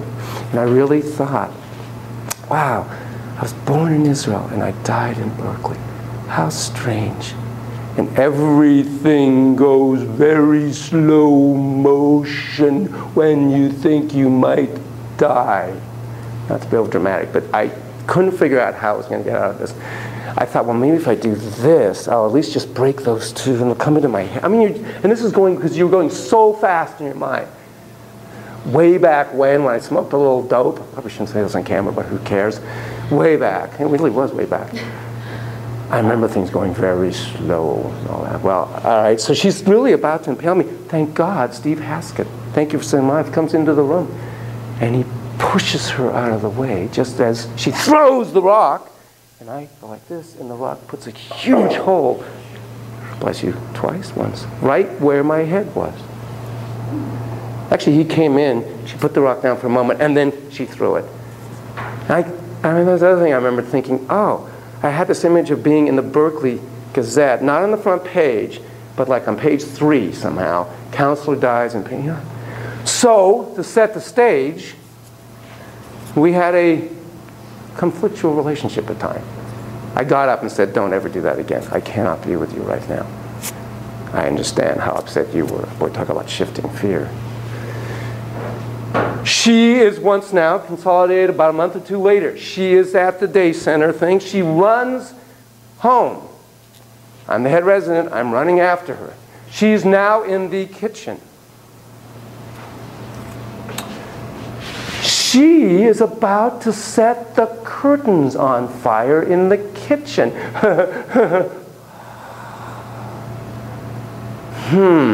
Okay.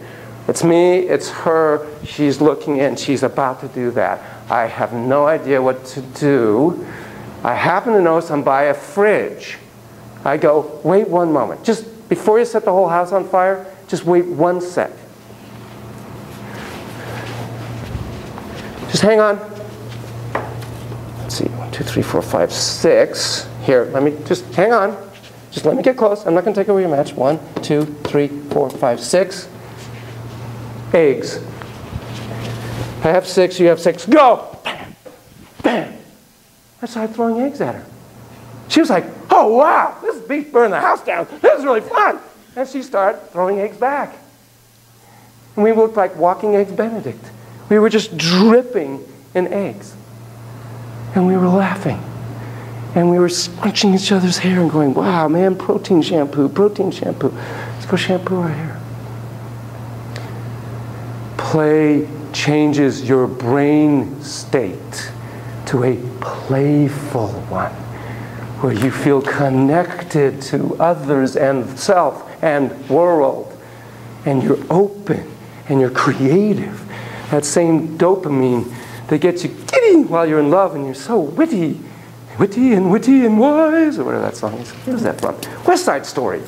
I feel pretty. Well, that's dopamine. She's on dopamine. That's what play does for you. Okay. Thoughts, feelings, fancies before we take a quick break? Reactions? Ready to go? Play for a little 15 minutes or take a little break? What time is it? Should be about 10. It is. It's exactly 10 o'clock, at least by this clock. Come back at 10:15. No later, please. Ciao. Now, let me see. Okay, we are back. We are back. We are back. We're sort of back. We're getting back. We are back. We're totally back. Okay. Okay. A couple more things about play. The causative mind. One of our gifts is our ability to predict and do a cause and effect. If I do this, this will happen, or that will happen. How does the world work? Let's see. If I turn this off, oh, the lights go off. I push this up, it goes on. Oh. Play is integral to developing the causative mind. Causative? Yeah. The causation, the learning of how to cause, what causes what.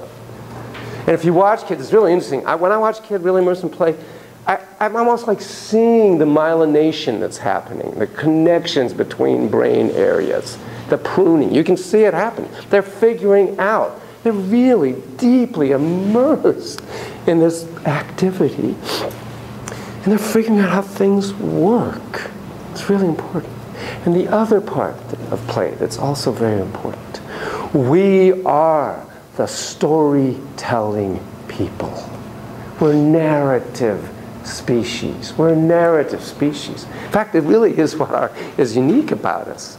We frame our lives as stories. In fact, it's strange to me sometimes, events, you know, like in December I go with my son to Hawaii, right, to watch the Pipe Masters. But once an event happens, it's almost like a photo, like a card. And almost the order of it doesn't matter anymore. Whether I was at St. George Homes, and then I did this, and then I went to, and then these are just events that I can almost shuffle up in different things.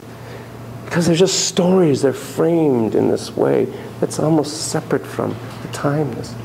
And play teaches us to tell the story.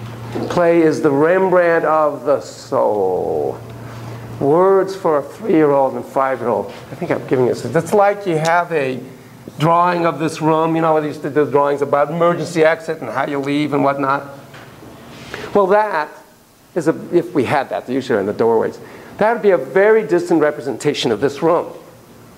If we had Rembrandt paint this room, it'd be a much more accurate representation of this room. It still wouldn't be the room, oh, by the way.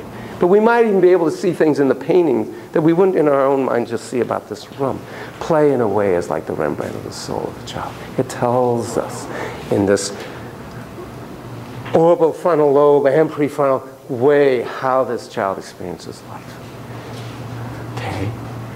Play also has the property of drag and drop. That is, you take from one type of experience, and you drag that ability to another type of experience. The famous line on that one, and even your generation probably knows, is wax on, wax off. Everybody know what I'm talking about? Karate Kid, the very first one. Famous scene. Got it right. That's a drag and drop. You're going to practice this. Why am I having to wax on, wax off your backyard? It's child labor laws. Because you're practicing your blocks. But the kid is practicing, when the kid is being heroic, identifying with that aggressive one and whatnot, he is forming the neurobioendocrinophysio template of empowerment. So that when you go to present your orals, when you go do that test, I want your inner Xena to come out like, I've got something to tell you folks. I've been doing this research. Didn't come out exactly as I thought, but I've got some things to say. I am woman, hear me roar. You're able to do that because you played at being competent and strong. You played at being weak and scared. You played at being nurturing and sensitive. You created these ways, and then you take that and you drag it into your real life. Way back when, in their 15 minutes of fame, maybe they were 30 minutes, a guy named Richard Bandler and Grindler wrote this series of books called The Structure of Magic. They followed Virginia Satir and Milton Erickson and tried to figure out what they were doing. And what they're doing in many ways is taking traits and qualities and attributes from one domain and transferring into another domain. Milton Erickson knew that you had that sense when you first took your first step of like, oh my God, am I masterful? I can do anything. And he knew you still had that. How do I reawaken that? How do I get that aspect of yourself, that part of you, in contact? Who do you want to be in this moment, that part of you? How do I do that? I went to a workshop with Bandler and Grindler, and they had a woman there who had a very hard time dieting and whatnot. But she was she was a banker and very good at money. So they had her talk about how she handles money, and they call it anchoring. They touch her on one side. Then they have her talk about how she doesn't manage her diet. They touch her on another side. Then they have her talk about how she doesn't manage her diet, but touch her on the banking part. And they're transferring over that ability to use what you need, not what you don't, all that stuff, from the banking into the dieting. And at least in that case, it worked. And those are the ones that don't. Play is a drag and drop. All those experiences. Okay. Let me give you a couple of other things, examples of play. Did you know that if you ask a child to stand still, the average child, and not move, you're in Buckingham Palace, go ahead and try and make me laugh. They're good for about 3 minutes. If you tell them you're at Buckingham Palace and you're the guard, the average child can last 7 minutes. Same exact activity, just standing still, looking straight ahead. You can blink every once in a while. You frame it as play, and more than twice the capacity. Please. I have a sister who's 13 years younger than me, and when she was little, we used to have her play that game called Stump to see how long she could sit like a tree stump, just to her to shut up. That's good. It's funny. It does work a lot better. Yeah, you form it as play, it's unbelievable. At St. George Holmes, we had one young adult, he was like 20 some odd, and because he was a friend of Dorothea de Vere, was the matriarch and owned St. George Holmes, she allowed him to stay. He was paranoid schizophrenic. And you walk down the street with, we'll call him Bob, walk down the street with Bob, and one of the things he noticed is how the cars, the grills on the cars were growling at him. And he had the eyes, the headlights were their eyes. And the weird thing is you walk in and you kind of go, you know, they are kind of a little spooky looking. I was close to Bob. He would stand at a doorway, and he had that look. And I'd go over and say, Bob, don't worry, just move aside a second. And I'd open the door and go, get out of here! And close the door. And I look at him, and he's giggling. He's like, come on. That's his sanest moment. When he can giggle at how ridiculous it is that he's assuming that somebody out there is about to get him. The other thing sometimes I would do, I know this sounds so bizarre. Let me just finish. He would stand, let me hear just one second. He would stand He has that look, and I would just come by him and go, don't move. Ha! I got him. And he would laugh. I mean, it's ridiculous. I'm being crazier than he is. In that moment, he's playing. I'm playing. We're playing. He's laughing. He's sane in that moment. You have a comment? Oh, I was just thinking about the movie, if someone saw Patch Adams. I was just Oh, yeah. There's a scene where the patient is afraid, I think, of spiders. Yeah. And he started playing like he's killing them and all this scene, and that's how it gets to the bathroom. And they were playing. You betcha. That's exactly what I was just thinking. You betcha. I don't like heights. Oh, I'm not in a building I'm looking out. I don't care about that. I don't want to fall. It's crashing to the ground I don't like. Okay? So my wife and my son are skiers. Well, my son's a snowboarder. Ugh. So I'm on the mountain. Ugh. I've never felt so humbled. It's wonderful. There's a 92-year-old woman. She must have been 92, zipping past me. You know, I'm mostly doing pizza. A little bit of French fries. Pizza. And there's a little 2-year-old zipping past, like, okay, great. I love to find this area where I'm utterly incompetent. Even though I look the part, I got the matching red thing. I look like, you know, oh, fuck, I'm dead. Anyway, the point of all this is, so when I'm on the, oh my God, I mean, there's all kinds. The worst part of skiing for me is going on this lift. Oh my God, you're 30 feet off the ground. Now you're 40 feet off the ground. And it's always the highest point where, oh, it's all of a sudden stopped. Oh, feel the breeze. Oh, isn't this delightful? Oh my God. It is the anti-Zen. How to not be here now. Because this is the last place in the planet I want to be, is up here. And it's like, oh God. Talk about the blind leading the blind. My sister-in-law is worse than I am. And somehow we ended up on a thing together. And the thing fucking stopped. And there's a ridge like this. And I could see she's just, I mean, sheet white. She's just 3 synapses away from a total panic attack. They'd have to send a helicopter to pick her up. I mean, it's like, and all I said to her is, Michelle, because I thought, the blind's leading the blind. This is ridiculous. I said, talk to me about Chelsea's birth. Huh? Chelsea's birth, right? One of the greatest moments of your life?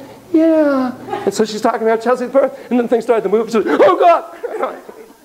We're getting closer. I would count the number of posts until you get to the landing pad thing, safety at last. And of course, I'm the last one to lift the thing up. And everybody's trying to lift, no, you can't lift it up yet. They're like, no, just wait. Okay, now. I mean, it's absurd. It was absurd. Even now, I'm getting icy. And then I remember one time on the little bunny, and this is a little bunny slope ones. And I have a little kid next to me. They want, here, would you take this kid? Oh, God, I'm going so. And of course, the little pumpkin's like, do we have to put the, yeah, we're going to put the bar down. Would you help me with my business? Oh, fuck, I got to let go of the bar. No, I swear to God. I'm like, I'm panicked. I'm like, can I do this with one hand? And I thought, oh, God. And I'm trying to, there we go. Can you lean back a little, honey? Okay. Can we put the bar up? Not yet. I mean, really, they want, but I'm like, not yet. They're like, dude. I'm like, okay, now. It was pathetic. Beyond pathetic. My kid is now, he's 8 years old. He's been doing it since he's 5. I mean, he even did a black by there.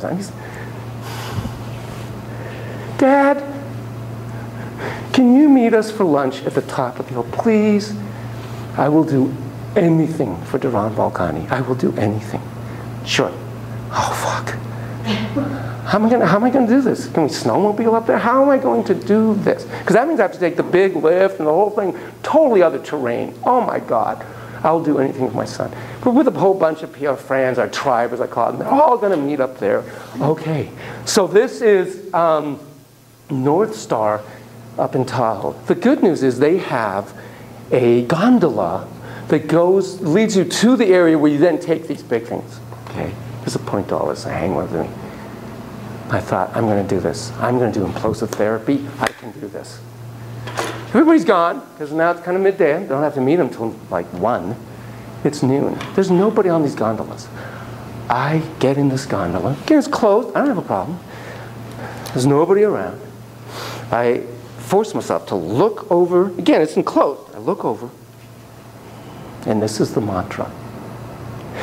I am a hawk. Height is beautiful. I'm a hawk. Height is beautiful. I swear to God, I did that all the way up, got in, came all the way down. No, I'm not leaving. I just need, oh, okay, sir, go ahead. Height is beautiful. I mean, I'm giggling. It's insane. Anybody sees me, it's the men in white. I wouldn't be teaching this class. I mean, it's insane. I did that 3 times over the whole time. I got off that 3rd time. The inner hawk is soaring. I get on that fucking lift. I get on, put it down. Of course, there's these cool snowboarders. And it's like, oh man, do we really have to put this down? Please, thank you. I'm a hawk. Height is beautiful. Just don't stop. Please don't stop. And it didn't. I went all the way to the top. Had lunch. Everybody's stuck. And then, oh my God, how do I get down? I have no pride. I have no problem walking down the mountain with my skis as if this run is too slow for me. True stories. Play in the service of changing ski lifts. By the way, I don't have much problem anymore with ski lifts. It's amazing to me. I can sit up there, I look down, I see people going by. Hi, honey, there's my kids zipping by. And I still like the bar down. I'm not a bar upper. I still like the bar down. And I still don't like it when we have to. The last time I was on a ski lift with my honey poo, you know, I used to do it with teachers, and I always say, just talk to me the entire time. No, you know, and all of a sudden, sure enough, it stopped. And I thought, let me guess. Oh yeah, the highest point. But I can do this. I don't count the posts anymore. I still am a little slow to do the up thing, but I'm really healed. I'm really very different.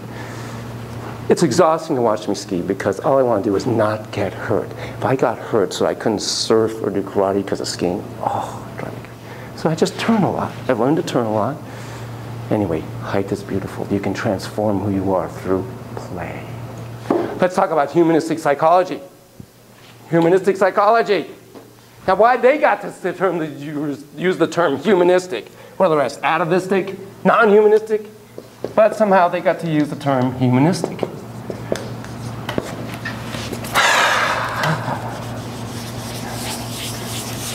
The point is, play makes the context safe enough to risk becoming who you are. Safe enough to risk becoming who you are. Humanistic psychology. Any theory we're going to put through this grid. Theory of the person. We all have a theory of the person. And it kind of comes down to, we're fundamentally bad. Cauldron of evil impulses, whatever, that we have to tame. We're neutral. That'd be the psychoanalytic. Overstating, oversimplifying, but basically we're a cauldron of seedy impulses that we have to contain. Or you're kind of a blank slate, tabula rasa, whatever. The old social learning theory, come into reinforcers, determine kind of who you are. Or we're good. All of you believe in a fundamental, not prefrontal cortex, but an orbitofrontal lobe, fundamental feeling sense. You have a sense of whether we're fundamentally good, fundamentally bad, or neither. And it's almost impossible to talk you out of it. No matter how much research I cite for you to try and prove to you a certain position, and you well know what my position would be. And I have books and books to prove we really are this way. If you don't believe that, and I could be wrong, most theories could be wrong, no way I'm going to talk to you in a minute. All right, so all theories have a theory of pathology, if you're dealing with psychology. All theories have a theory about healing and what the therapist's role is. And then you like certain things and not so hot about other things, about any and all theories. So that's going to be our grid. By the way, not to bring up anxiety, on the final, I told you, I will have a question I'll contribute to your final. Thank you, bosses. And that will be, we're going to take I'm going to say, put the theories that we learned, humanistic, psychoanalytic, Jungian, through this grid. And most importantly, what's your theory of the person, of pathology, of what heals? What do you like and not like about your theory? So what's the basic premise, assumptions? What's it all about, Alfie, for humanistic psychology? In terms of theory of the person. They're good. Inherently. You betcha, sweet bippy baby. Did you know that an 18-month-old infant, well, toddler, 18 months, if they're told that in opening a box, even though there's something interesting in it, it will hurt another child, most all 18-month-olds won't open the box. And there's nothing about you're going to get punished if you do. There's nothing to do with that. We are wired to be good. Whatever we mean by that, kind, caring, all that stuff. And what interferes is fear. I'm not saying we're always good, obviously we're not.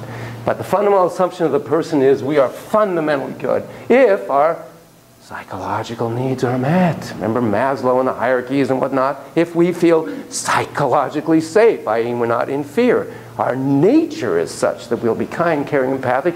Mirror neurons, for God's sakes. And thank you, Ramachandran, that if my arm's numb, I not only metaphorically feel your pain, I literally feel your pain. You go, ow, ow, and I'm actually going to go, ow, ow. Unbelievable. What motivates us? Remember Maslow's, what's the highest need or motivator? The top of the pyramid? Yeah. That's exactly right. Sorry for the Socratic method here. Self-actualization. It's about being all that you can be. We have a longing to be all that we can be. We strive, as long as these other needs are met. We're fundamentally good when we're safe. We strive to be all we can be. Let me give you another one. Well, let me actually stop here for a second. This is, so to Carl, this is in the 50s. Right? Carl comes along, I think he graduated in like 48, got his PhD, something like that. So early 50s, the zeitgeist is, of course, and nothing wrong with it, but it's, of course, very fundamental psychoanalytic. I mean, that's by far. And we'll talk, I mean, Siggy was a genius, no question about it. He was an unbelievably brave man in all kinds of ways. Maybe he was narcissistic too, whatever's, and he did cocaine. But other than that, he was brilliant. Well, Carl comes along when it's very blank slate kind of approach, psychoanalytic approach in those days. It was very blank slate. This is not Siggy taking vacations with his patients, as he would call it. And here comes Carl, human being, genuine, I, thou, that's radical stuff, okay?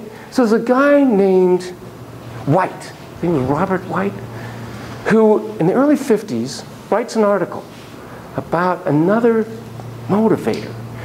Now, I think I told you about Ryer, the psychoanalytic guy. Maybe I didn't tell you this. So Joe Ryer was a psychoanalytic guy in Michigan State. And he had a client who climbed a mountain. Did I tell you this? And he climbed it to the top. And he had this impulse to eat the snow. And Ryer's assumption was what motivated him. Do you have any idea what motivated his client? He's psychoanalytic. To climb this mountain and eat the snow?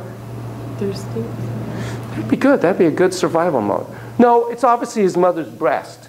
And obviously the snow is her cold milk, and he wants to somehow suck on his mother. Now, I'm not saying that's not also true. Remember I told you every theory is also true? White would have a different interpretation. I know if it was a bimodal distribution, you'd catch the breast part easier, but nonetheless. So Wright writes this article that another human motive is called the competency drive, or motive, or whatever, competence. In those days, that's a radical assumption. He would have said he climbed the mountain because he had a longing to feel competent. Every time I catch this thing, I feel that, right there I got a little dopamine hit.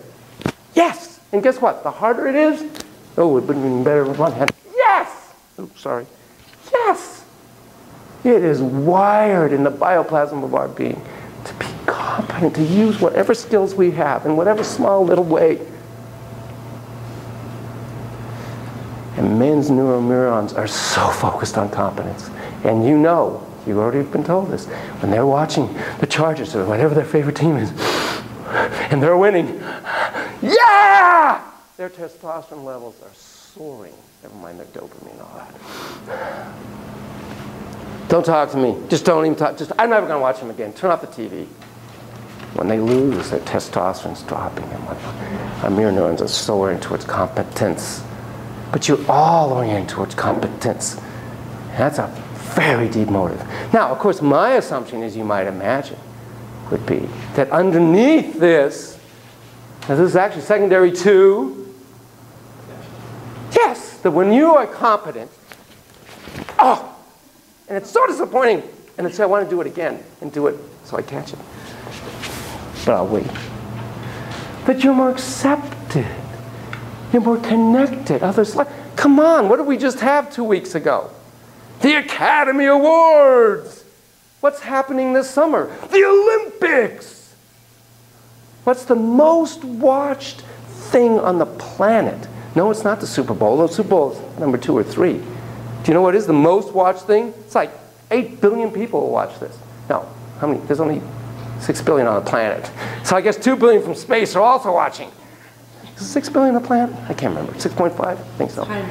It's what? It's higher now. It's like 7 now. Oh, okay, thanks. So what is it that's watched more than anything else? The World Soccer Cup. Soccer is by far the most popular sport. There is more than 1 billion people watching it. Oh, I love that look like soccer. It's funny, it's like, as Americans, I think we do soccer differently. Yeah. Oh, it's huge. I mean, people will kill for it. It's insane, as you know. But anyway, but what is that? So if we are competent, oh my God, we are adored. We are loved. We are never disconnected is the associative response way inside here. So I think underlying our longing for competence. Never mind, it also feels really good to catch this. And even if you do it alone in a room when nobody's watching, you'd rather catch it than not. I mean, it makes sense. It got us out of the trees, and it's wonderful to be competent. But I think underneath it, it's also, I will then be admired, ergo connected. If I'm not competent, I'll be rejected. These are radical assumptions. So given that we're fundamentally good and all that, what is pathology about? I mean, Roger worked with people who had existential angst, felt alone, felt inadequate, incompetent, all that stuff, bad about themselves, anxiety. What do you think? What do you think? What do you think? What causes pathology in this worldview? Hinder their visualization of self or their goodness. Something got in the way. Correct. And what might have gotten in the way? Very good. Again, apologize for the Socratic method, but... Caregiver, the way the caregiver cared or didn't care. Or perfect. Perfect. You want to add to that? Or I was going to say they're not valued and validated. Exactly. When you don't have this, you disavow aspects of yourself because it doesn't go away. When you're told, you don't hate your brother, what are you talking about? We don't use that word hate in this household. That's not an okay word. I hate the word hate. There's a paradox there, but in any event. And you don't hate your brother, you love him. Oh, okay, I didn't know that. Totally changed my feelings. You're right. I love my little brother, Bosco. Here, Bosco. Now don't forget about prosody, right? It doesn't have to be the words. It's all in the tone and the look and all that. Don't forget that we notice a change in facial expression in 1/300th of a millisecond. You're picking up unbelievable cues, mirror neurons and all that other stuff. And you know how everybody's family feeling about what it is you're feeling about. And when you get the message that what you're feeling is not okay, and you're a little pumpkin, your feeling is your being. You don't differentiate between that. Ergo, you split off aspects of self. Like that you hate your little brother. Ergo, you become, quote, self-alienated by definition. You're not connected with yourself. This is not a eudaimonic state. Aspects of self bad. I think I told you this wonderful movie, something Memories, by Woody Allen. Star something Memory. Anyway, where he's chasing his anger. He's got this little white safari hat. He's in the jungle, and he's chasing his anger, which is this big ape. At least he's going after this dissociated aspect of self, his anger. And when you do that, you're going to feel bad.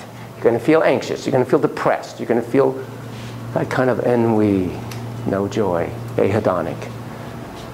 And what's it all about, Alpha? You're going to feel meaningless, pointless, all that stuff we struggle with. Again, this is all oversimplified, volumes of books on all this, but it's basically a central assumption.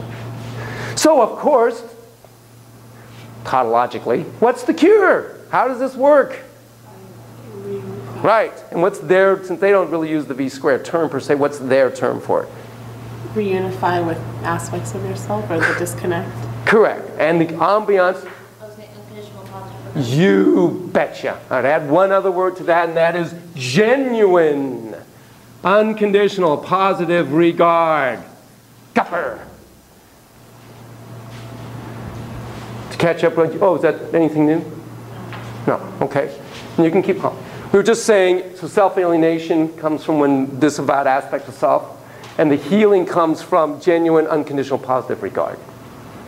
In this moment, in this I-thou moment, as you truly feel valued and validated for truly any thought, feeling, fantasy, reaction to any state of being, you will re-own that aspect, and you will be, in my term, unimonic, and you will feel whole, and you won't feel anxious in that moment, and you won't feel angry. You feel at peace. It's got to be genuine. Okay? So what do you like? What do you think? I don't know. Are we on time? Difficult with a person that has like schizophrenia, like a high level of pathology for them, their cognitive process is not intact. So well said.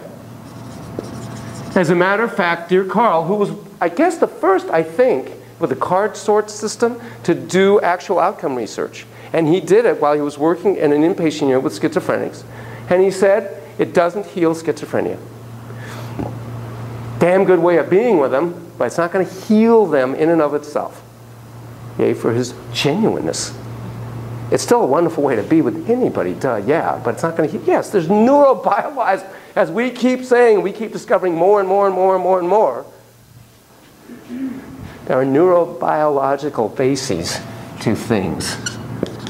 That, and as we know from plasticity, it doesn't mean the relationships can't be changed in neurobio. They can, but only up to some point, some time.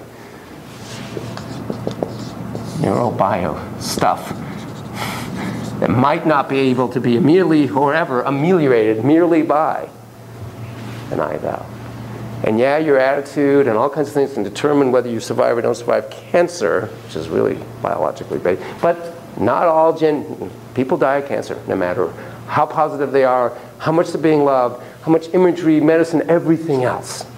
I got it. You have a thought or comment? It made me think of the story you told about the girl who was about to set the curtains on fire. Yeah.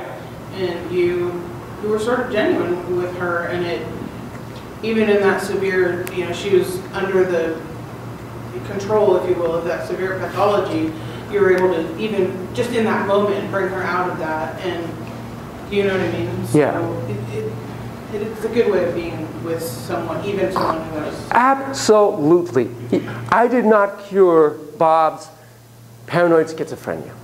But in that moment, when he and I could laugh about my squishing an invisible thing that he knew was in, or that, I mean, I was being ludicrous, or in that existential here that we're in a bimonic, we care about, and we're having a good, it's good.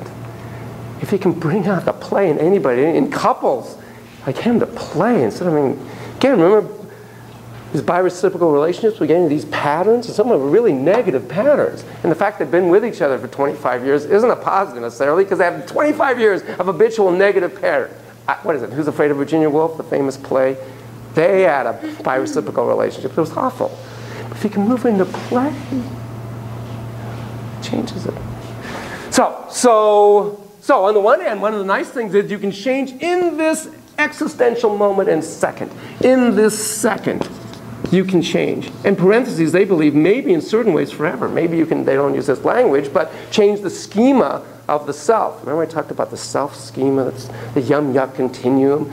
That maybe in this context of this relationship where you feel valued and validated through being reflexively reflected, genuinely, unconditionally regarded, Koala Lou, oh, how I so love you. I always have and I always will. Parentheses, whether you win the Olympics or not, we change how we feel about ourselves. So it's optimistic. That's another thing. What other things you like or don't like? I think it's just generally a really good theory for being able to connect with your client, no matter what age they are. It's just a good way of connection.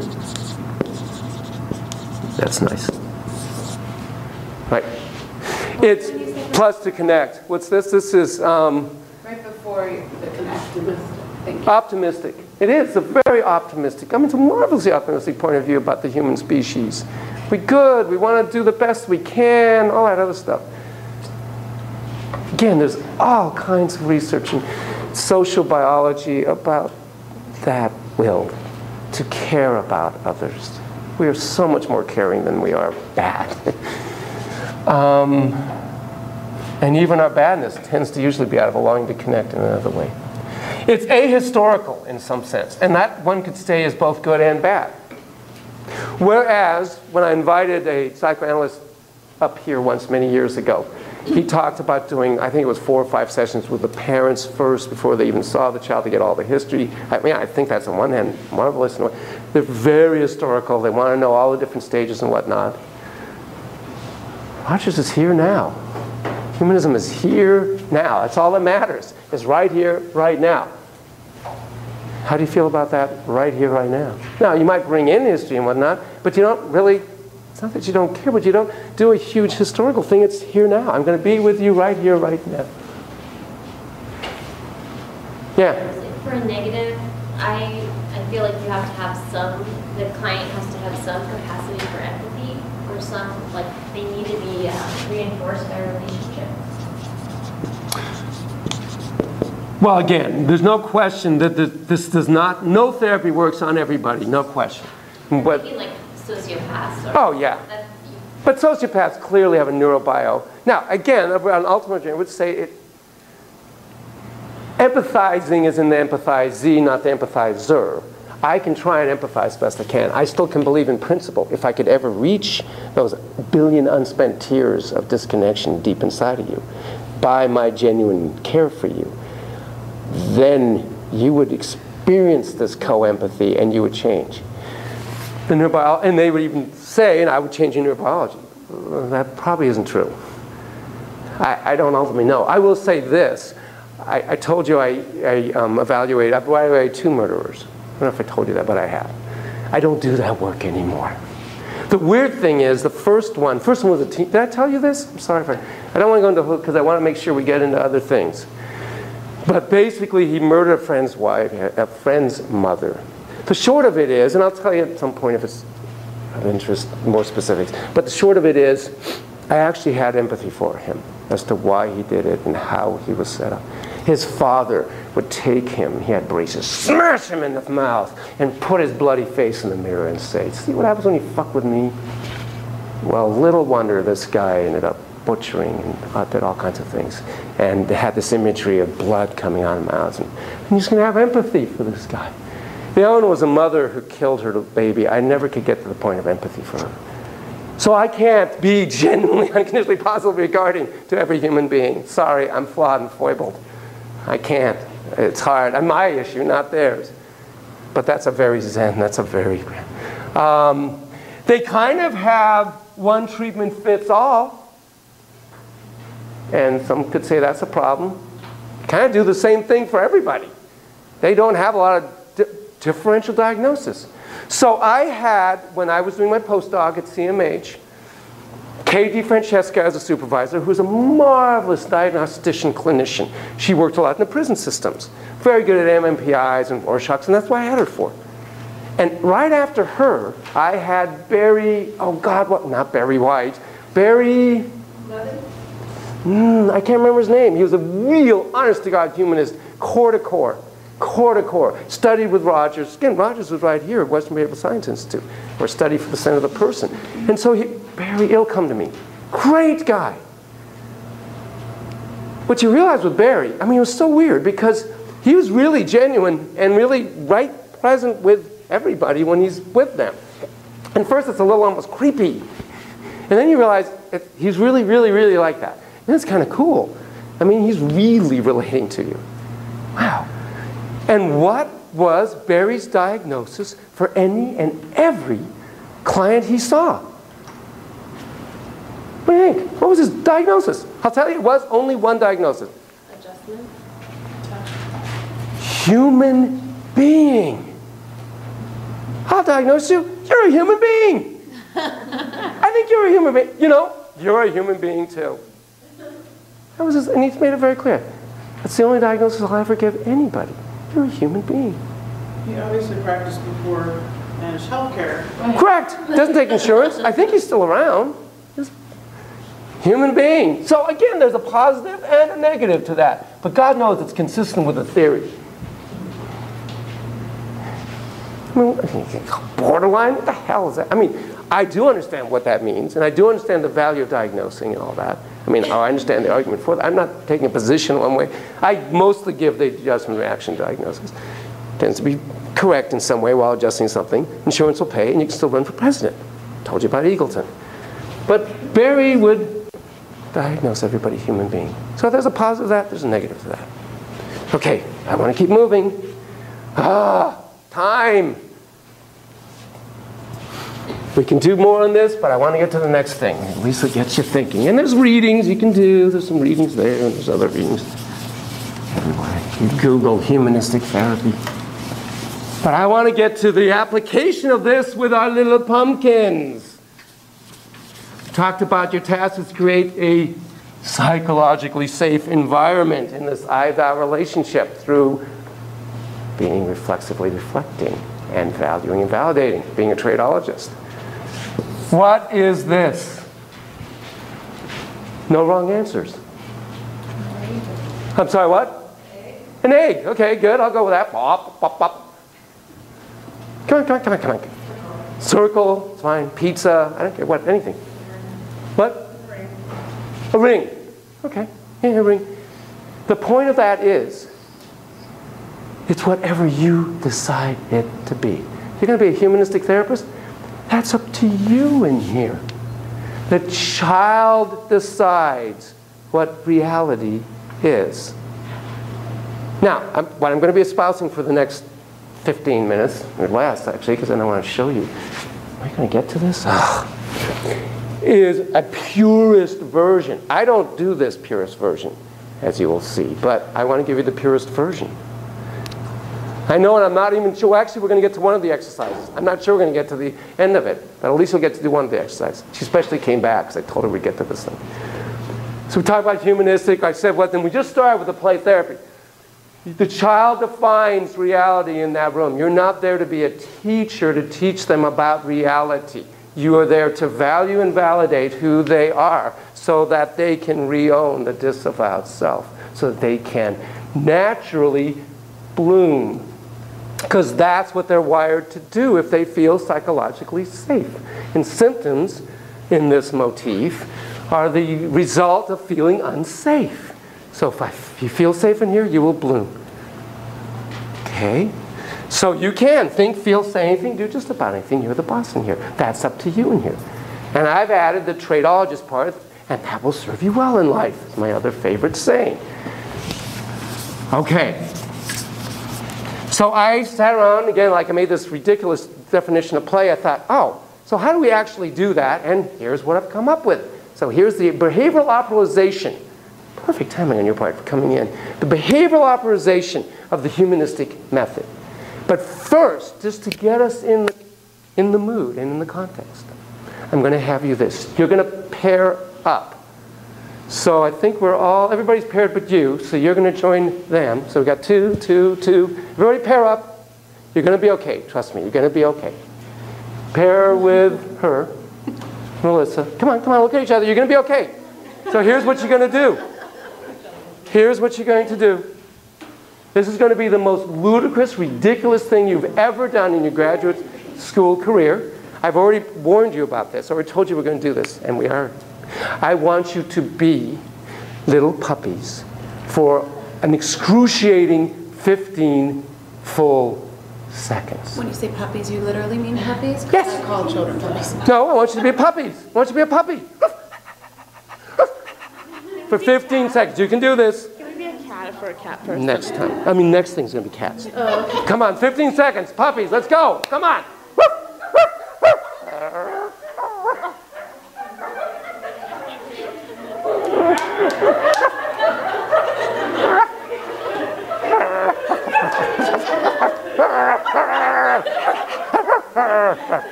Okay, very good. Good boy. Here goes. Come on, here goes. Woo, woo, woo. It's a little hard to move out of that space, isn't it, once you get in it? Huh? I mean, just look at your faces, right? Ah, the magic mind. Okay, now, just for 15, oh God, just for 15 seconds, be kitties. Meow.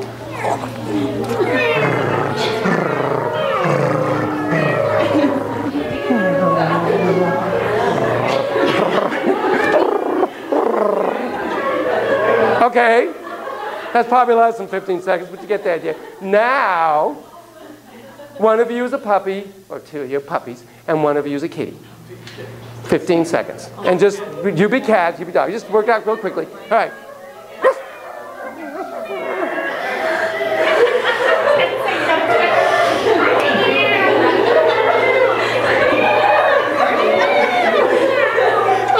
Perfect. Perfect. And so why did I make you do that? Exactly, duh, yeah. If we had fMRIs on your marvelous magic minds, we'd see you're in your orbital frontal limbic lobe areas and not much prefrontal. And prefrontal is magic and wonderful in its own way. You can be with kids, you're going to spend a lot of time in the meow mind. You are, and you need to be facile at that.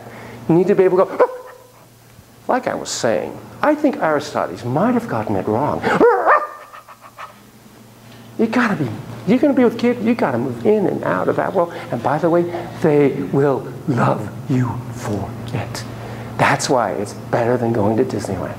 To hang with somebody who goes, and yet is kind and caring and sensitive and be able to be attuned to and resonate with your thoughts, feelings, fantasy, perceptions, and states of being. Okay, so here we go. We're going to operationalize what it is if you are a mirror with heart. Oh, by the way, that's the role of therapist. I left that one out. You are a mirror with heart. Because you mirror back to the child in a genuine, heartfelt way where they're coming from, what their worldview is. Thoughts, feelings, fantasies, perceptions, ways of being, etc. So here is what it is you, in fact, mirror. Duh. Well, the first thing you're going to mirror is motor behavior. Huh? That's so ridiculously simple. I see you're pulling that. I see you're putting those here. I see you're looking at me. You do that to an adult for more than 3.8 seconds, and they're likely to call the police on you for verbal stalking. Every step you take. I mean, that is the stalker's anthem. Every move you make, I'll be watching you. Oh my God! No, you won't, man. It's called TRO. In fact, I'm getting a permanent restraining order. You do that. I swear to God, if we all went over to Thurman over there and did nothing bad, say, I see you're swinging back and forth, and I see you're running within 31.2 seconds before they call the police and get you off grounds for being a pervert, you're going to have at least 15 to 38 kids around you like pigeons to seeds. Well, look at me, look at me, look at me. Wait, look at me, look at me, look at me. So, oh my God, dear ones, I'm going to have you, get back over here, please, thank you. Oh, actually, I think there's somebody, yeah, why don't you, go back over there. You're going to partner up. And now for 30 full excruciating seconds, bless you. Twice? No, because all uni sneezers. I want you to reflect motor behavior. One is the reflector, the other is going to be the reflectee. I see you opening your mouth. See, a purist wouldn't even say she's yawning. She gets to decide whether she's yawning. Obviously, you're yawning, so I would really say I see you're yawning. But a purist would just reflect that you're opening your mouth, because it's for you to decide whether or not you're yawning or not. All right, so I know this is awkward and all that other stuff, because you're adults and not 3-year-olds, though you've reawakened the inner 6-year-old. You're going to reflect motor behavior. So for God's sakes, give them some motor behavior. Don't just sit like this. That makes it really hard. Don't forget, we're going to switch. They'll get to revenge you for just sitting there. You can talk and whatnot, but move. And I want you just to reflect as best you can motor behavior, what they're physically doing. Go ahead. Ready? 1,000, 1,002, go. I see you're sitting there, crossing your legs. I see you're smiling. And you're giggling and you're holding your hand, you're laughing, you're holding your hand open. You're sitting up straight.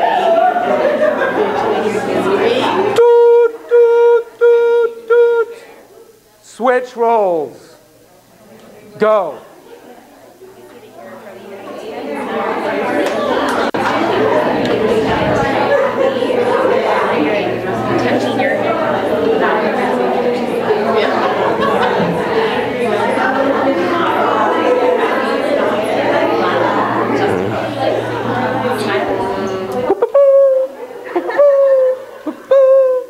Okay, so talk to us. How was that for you?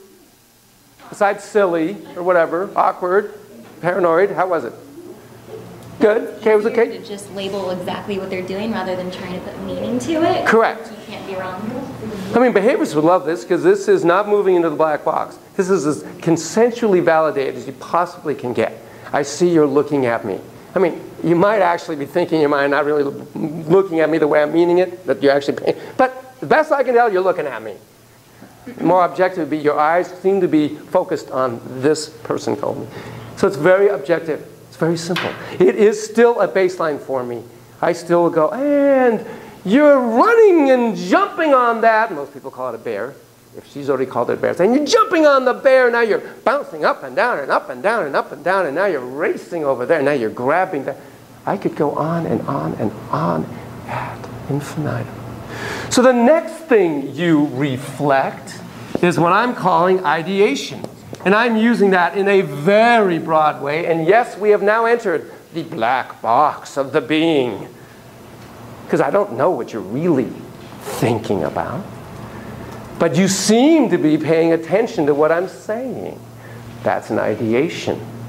Ideation also includes attitudes. Looks like it's important to you to understand what people have to say. That's kind of like a trait. Okay, so ideation feels a little harder to grab around. Suppose I see your fingers are moving. Most people call that typing. That seems really easy. It's a little harder. It's a little more interpretive. We're putting our own stuff, potentially projecting. But it's really important. You're really curious about that. You really like to learn. Now, I know that's a trait, and that'll serve you well in life. But it's also an ideation. A lot of kids want to make sure that they get the paint right in the lines and it doesn't go over. You don't like it when it goes over. It's important to you to have it just right. That's an attitude. That's an ideation. Okay? Okay, so yes, you're going to partner up. It's going to be a little harder. You can still reflect motor if you can't think of anything else to say. I see you brushing your hair, moving your hands around by your head. Maybe you got an itch or something. It's important for you to look neat. Obviously not for me, but never mind. All right, partner up. Are you ready? So you can talk, you can draw, you can do things that they can reflect on. And you're going to reflect ideation. And if you have nothing else to say, reflect motor. Ready? Go!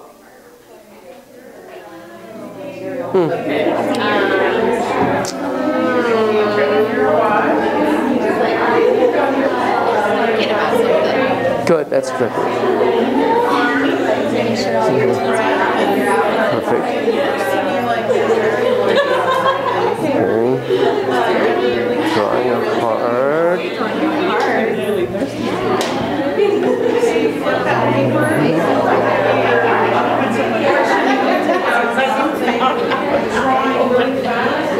Okay. Now obviously switch, and go. Switch and go. Beautiful.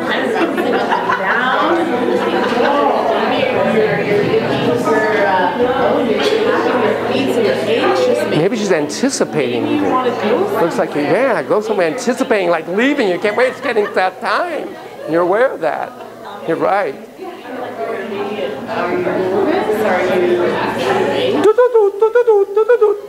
Come back.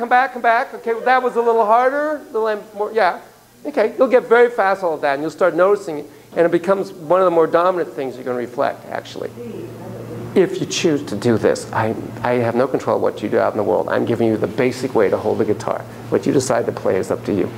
The next one, which you're so familiar with, I mean, this is why you came to grad school.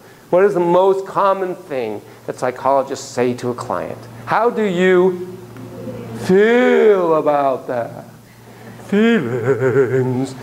So you get to reflect, obviously, their feelings. Right? I told you the soul, one of the ways the soul, the spirit speaks is through feelings, symbols in the body. So this should be easy. You're pros at this. But for God's sakes, that was an interesting feeling. Looks like you were maybe a little anxious, like you weren't sure exactly or something like that. Do it. Go ahead. Feel on. Give them some feeling. You look a little sad maybe or something. You look tired. Good.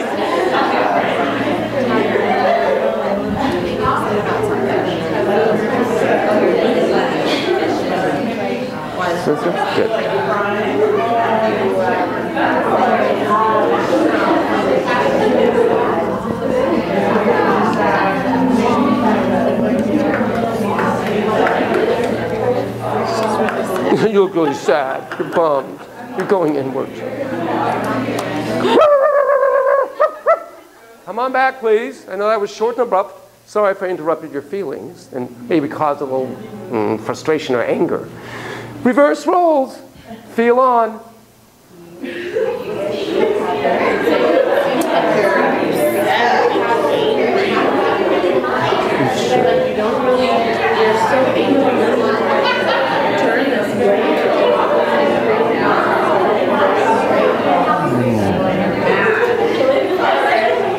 Seems like you're frustrated.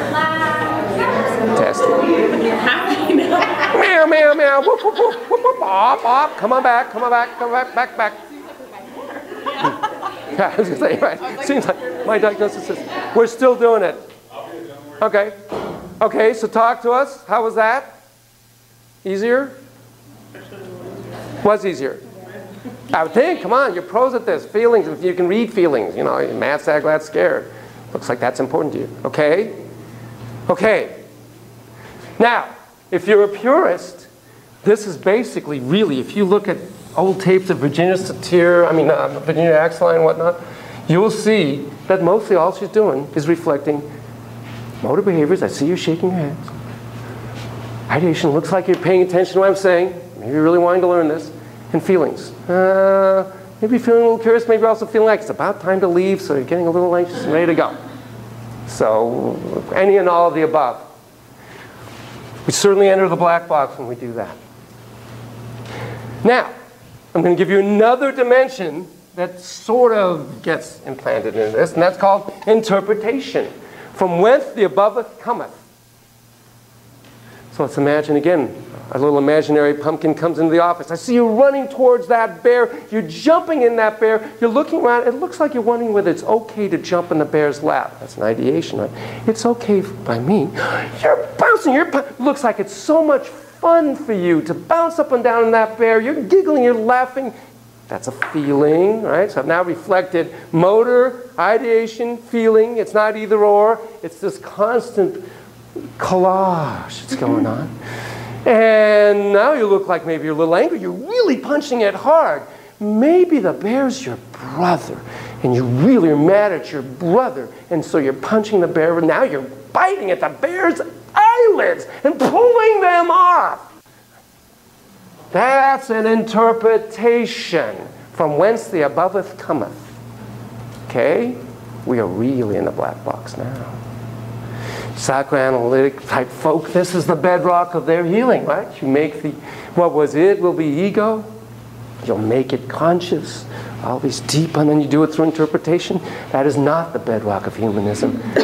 You will see, as I said, next week in the Carl tape, you'll hear me say when he goes, Mama, Mama, I will say, oh, maybe when I'm holding you like this, you feel as if I'm your mom, or maybe you want me to be. That is an interpretation. By the way, I could be wrong. Okay, it's going to be hard. Give them something to interpret. You can draw, you can say whatever. One be the interpreter, the other interpretee. Go on, interpret. You can still reflect motor, you can reflect ideation, you can have feelings, and then make some brazen, ridiculous interpretation. Go.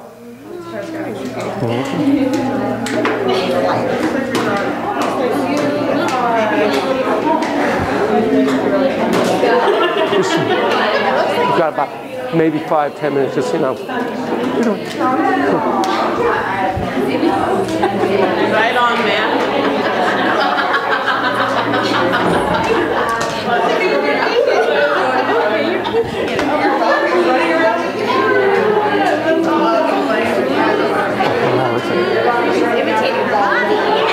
Okay? Okay, boop, boop, boop, boop, boop, boop. Switch, switch, give them something to interpret.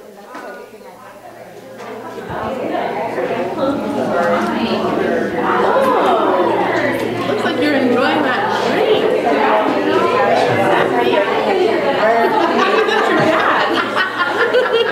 I was going to say, Mommy's milk was a little alcoholic. You're wanting Mommy's milk. I love the way I think of Dad. That was Okay, come back, come back. I love the laughter. So give me some, let's talk about some of the most ridiculous interpretations. Who made some ridiculous interpretations? Well, What'd you say? I interpreted her tan as her feeling like she needs to be a ray of sunshine. Oh, very nice. A ray of sunshine. Carry the warmth within. Anybody else? Did some ridiculous interpretation? No? Come on, you gotta be ridiculous. Well, all right. How was that? How was that? Weird, difficult, fun? I mean, I'll tell you, yes, no, what? Okay, good. I mean, I will say this. It makes us feel smart when we do a good interpretation. I mean, we kind of feel, isn't that our job? We're psychologists. How are we different from them? Because we can interpret and reveal to them all these unconscious drives or whatever that they are not aware of. And now, it's almost like shamans, we can bring that up. I'm not saying that's not also true. It can be also true. I'll say that there's more potential for projection, countertransference, to use that old term, when you start making radical interpretations. But we'll get to that more when we get to psychoanalytic. What is it that you do not do in this model, which is totally contra what you've been taught or what your reflex is to do, and will be the hardest thing for you not to do in 2 weeks? Ask questions. Correct. Well, I was going to say, which is what I'm doing right now. You do not ask questions in this model when you're being with children in this way. And it will be unbelievably hard for you, won't it? You'll take a perfectly great statement, like it'll be hard for you, and you will change it into a question, huh? And you'll be unbelievably creative how you'll take perfectly good statements and turn them into questions. It's brilliant how you'll do that. And then you'll catch yourself and you'll feel bad and you'll have that moment of shame. You'll be okay. Forgive yourself ahead of time. Don't ask questions in this model. Why? Why do we not ask questions? You're leading the play. On the nose. What brain areas are activated when you ask a question? Prefrontal cortex, which is fabulous and marvelous and wonderful. And please do not hear me say never ask a question of a kid. Of course, that's how in part we build the prefrontal cortex. Makes you think. That's wonderful. When you're in a bimonic state in the middle of play with a child, you want to be in that space. Don't ask a question. It's kind of like when you're jamming in guitar. If I suddenly say, oh, what key is that in? E. Wait, did you learn that riff up? Look, dude, do you want to play music or do you want to talk? Do you want to play music? You know? Or dancing. You don't talk about, you just move into the flow of it. You don't talk about the technique of it. In fact, that used to be the great thing how to ruin somebody's dance game. You know, you're playing really well today. What are you doing different? You're doing something different. And they'll start thinking about what they're doing different. And they won't do it anymore. Wah, wah. Don't ask questions. Kids get asked questions. I told you. Someone all the time. Hi, how old are you? What do you do? Oh, God. I told you. Some kids say you get to have 3 questions a day. Teenagers say that to their parents. Choose wisely, because that's all I'm going to answer. Go out to the world. Reflect, reflect, reflect. Dogs, cats, animals are fabulous to reflect on. Because they'll tell you. They'll do the motor. They'll do the ideation. They'll do the feeling. I see you want to go for a walk. You're so excited to see me. I can totally understand, etc. You can even interpret if you didn't get walked enough as a puppy. Enjoy.